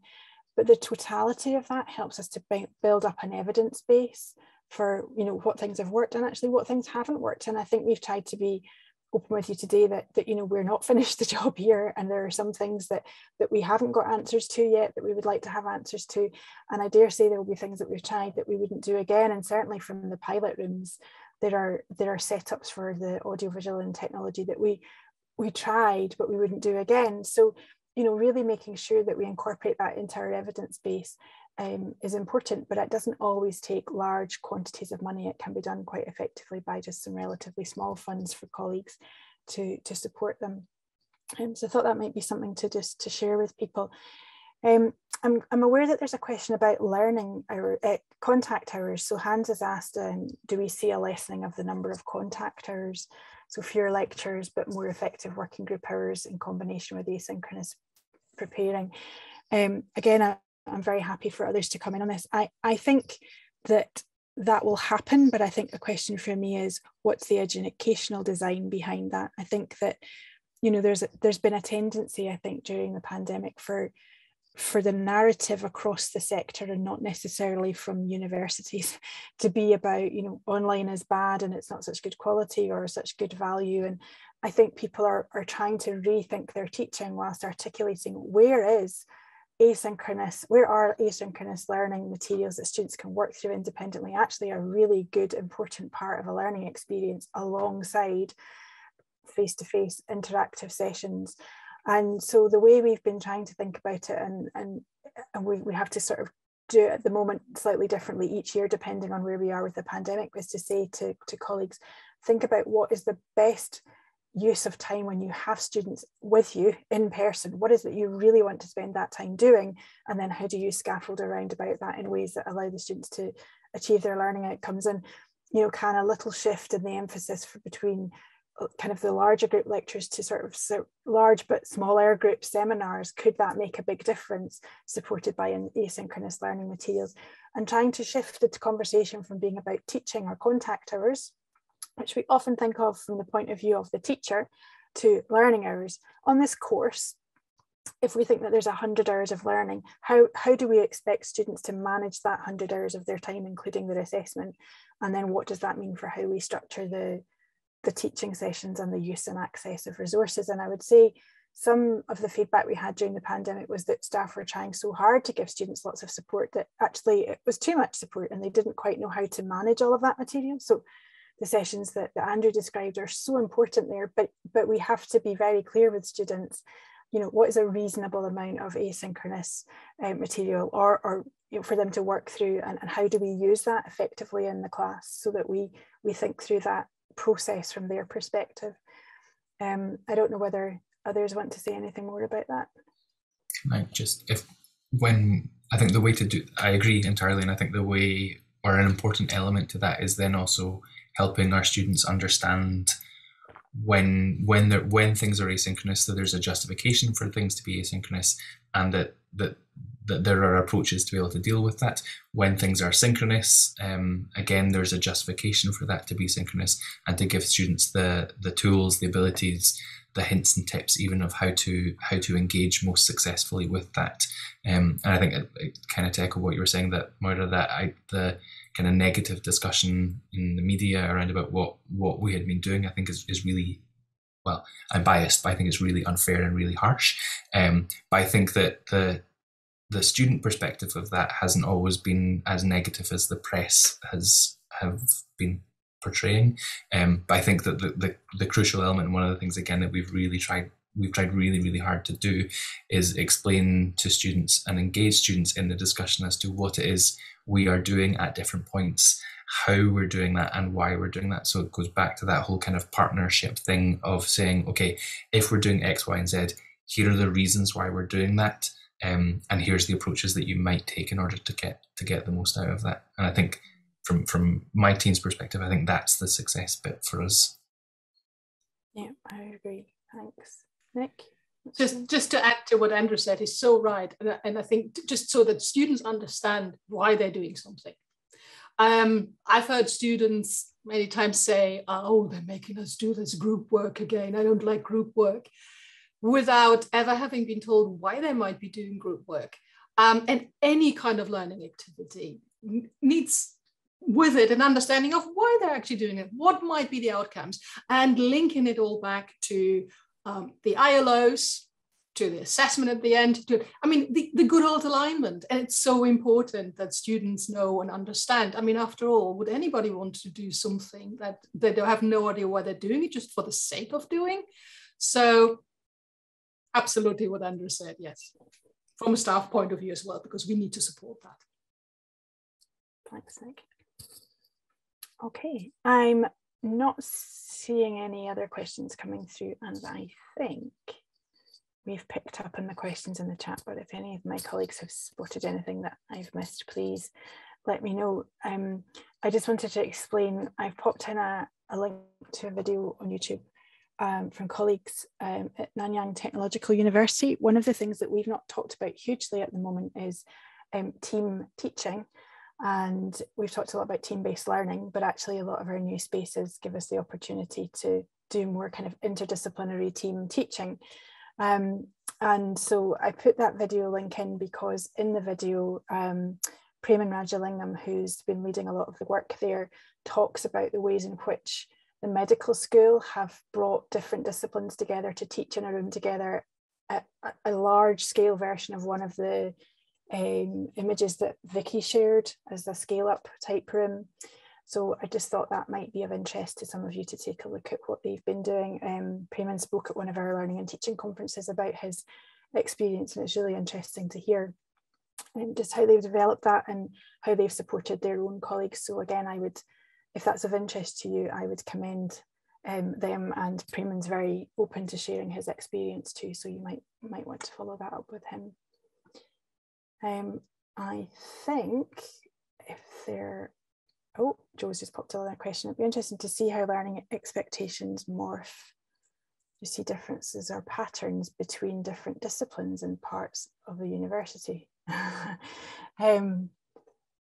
Okay, so I'm not sure if you mean student expectations here, Joe, or if you're meaning staff expectations. Maybe we can say a little bit about both. I don't know if we're seeing a pattern that relates to disciplines as such. I think maybe the pattern relates to the size of the cohort.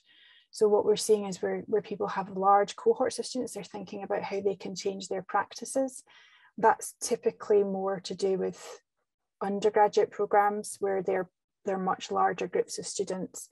And I would say that the disciplines where there's a disciplinary dimension, perhaps those who have lab teaching are also thinking differently about what's the balance between that lab teaching, small group teaching that's not a lab-based activity, and those typically larger lecture type activities. And they're currently in the process of rethinking.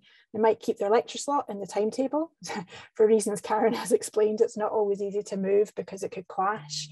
But they might keep that slot but do something differently in there. So I think the experience of the last couple of years is getting everybody to think, but particularly those who have those larger cohorts for whom it's been traditionally harder to do something other than a typical lecture, if you like. And I think I would also just say we're not saying a lecture is a bad thing, and I think that's important. You know, a well-designed lecture is a really good experience, and we designed a lecture theatre for a reason. But it's about how we structure that and how we engage and how we get students to engage actively. So it's not that we're saying no big groups, but we are seeing people think differently about how they engage with those larger groups in those settings. I would add to that working across the institution and across all disciplines, of course, I do see some differences, but I think that also comes in part from the tradition of the discipline.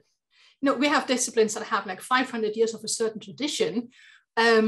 So of course that will influence that. I think it is everything from a staff point of view that Moira mentioned, plus history, I think. As in the tradition and the history of how somebody might be working with it. If you're used to small tutorial groups, if that's what you used to do 100 years ago, then that is something that you might want to go for nowadays. So there are different approaches really in the disciplines that I see to some of these active learning things. And if you're just used to lectures because you used to just write on a big blackboard for an hour, then you might have a different approach. And I'm not saying that it's not acceptable to write on a big blackboard for an hour, because I have been taught to understand that sometimes that's actually really necessary.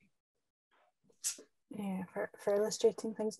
I was going to bring you in, Andrew. Oh, sorry, I was going to bring Andrew in a second as someone put his hand up, but Karen, you go first, then I'll come to Andrew, because I think the students' expectations are changing and we need to really align them. But Karen, yes, and it was the student aspect I wanted to pick up on. I think what we're seeing is their behaviours changing, so how they want to engage in study. So, I mean, partly the opportunity that we've created with the Jones McEwen Smith, but actually the way that is then being adopted in other teaching spaces. So what we are seeing is students coming together to study. So it's almost like a kind of social study, and whether that is a number of students just working alongside each other, all on different things, but they want to be together in a space, or they are actually working together on the same thing, whether it's projects, coming together to watch their online video content and things like that. There's this real sort of social need, it appears, and we're seeing an awful lot of that.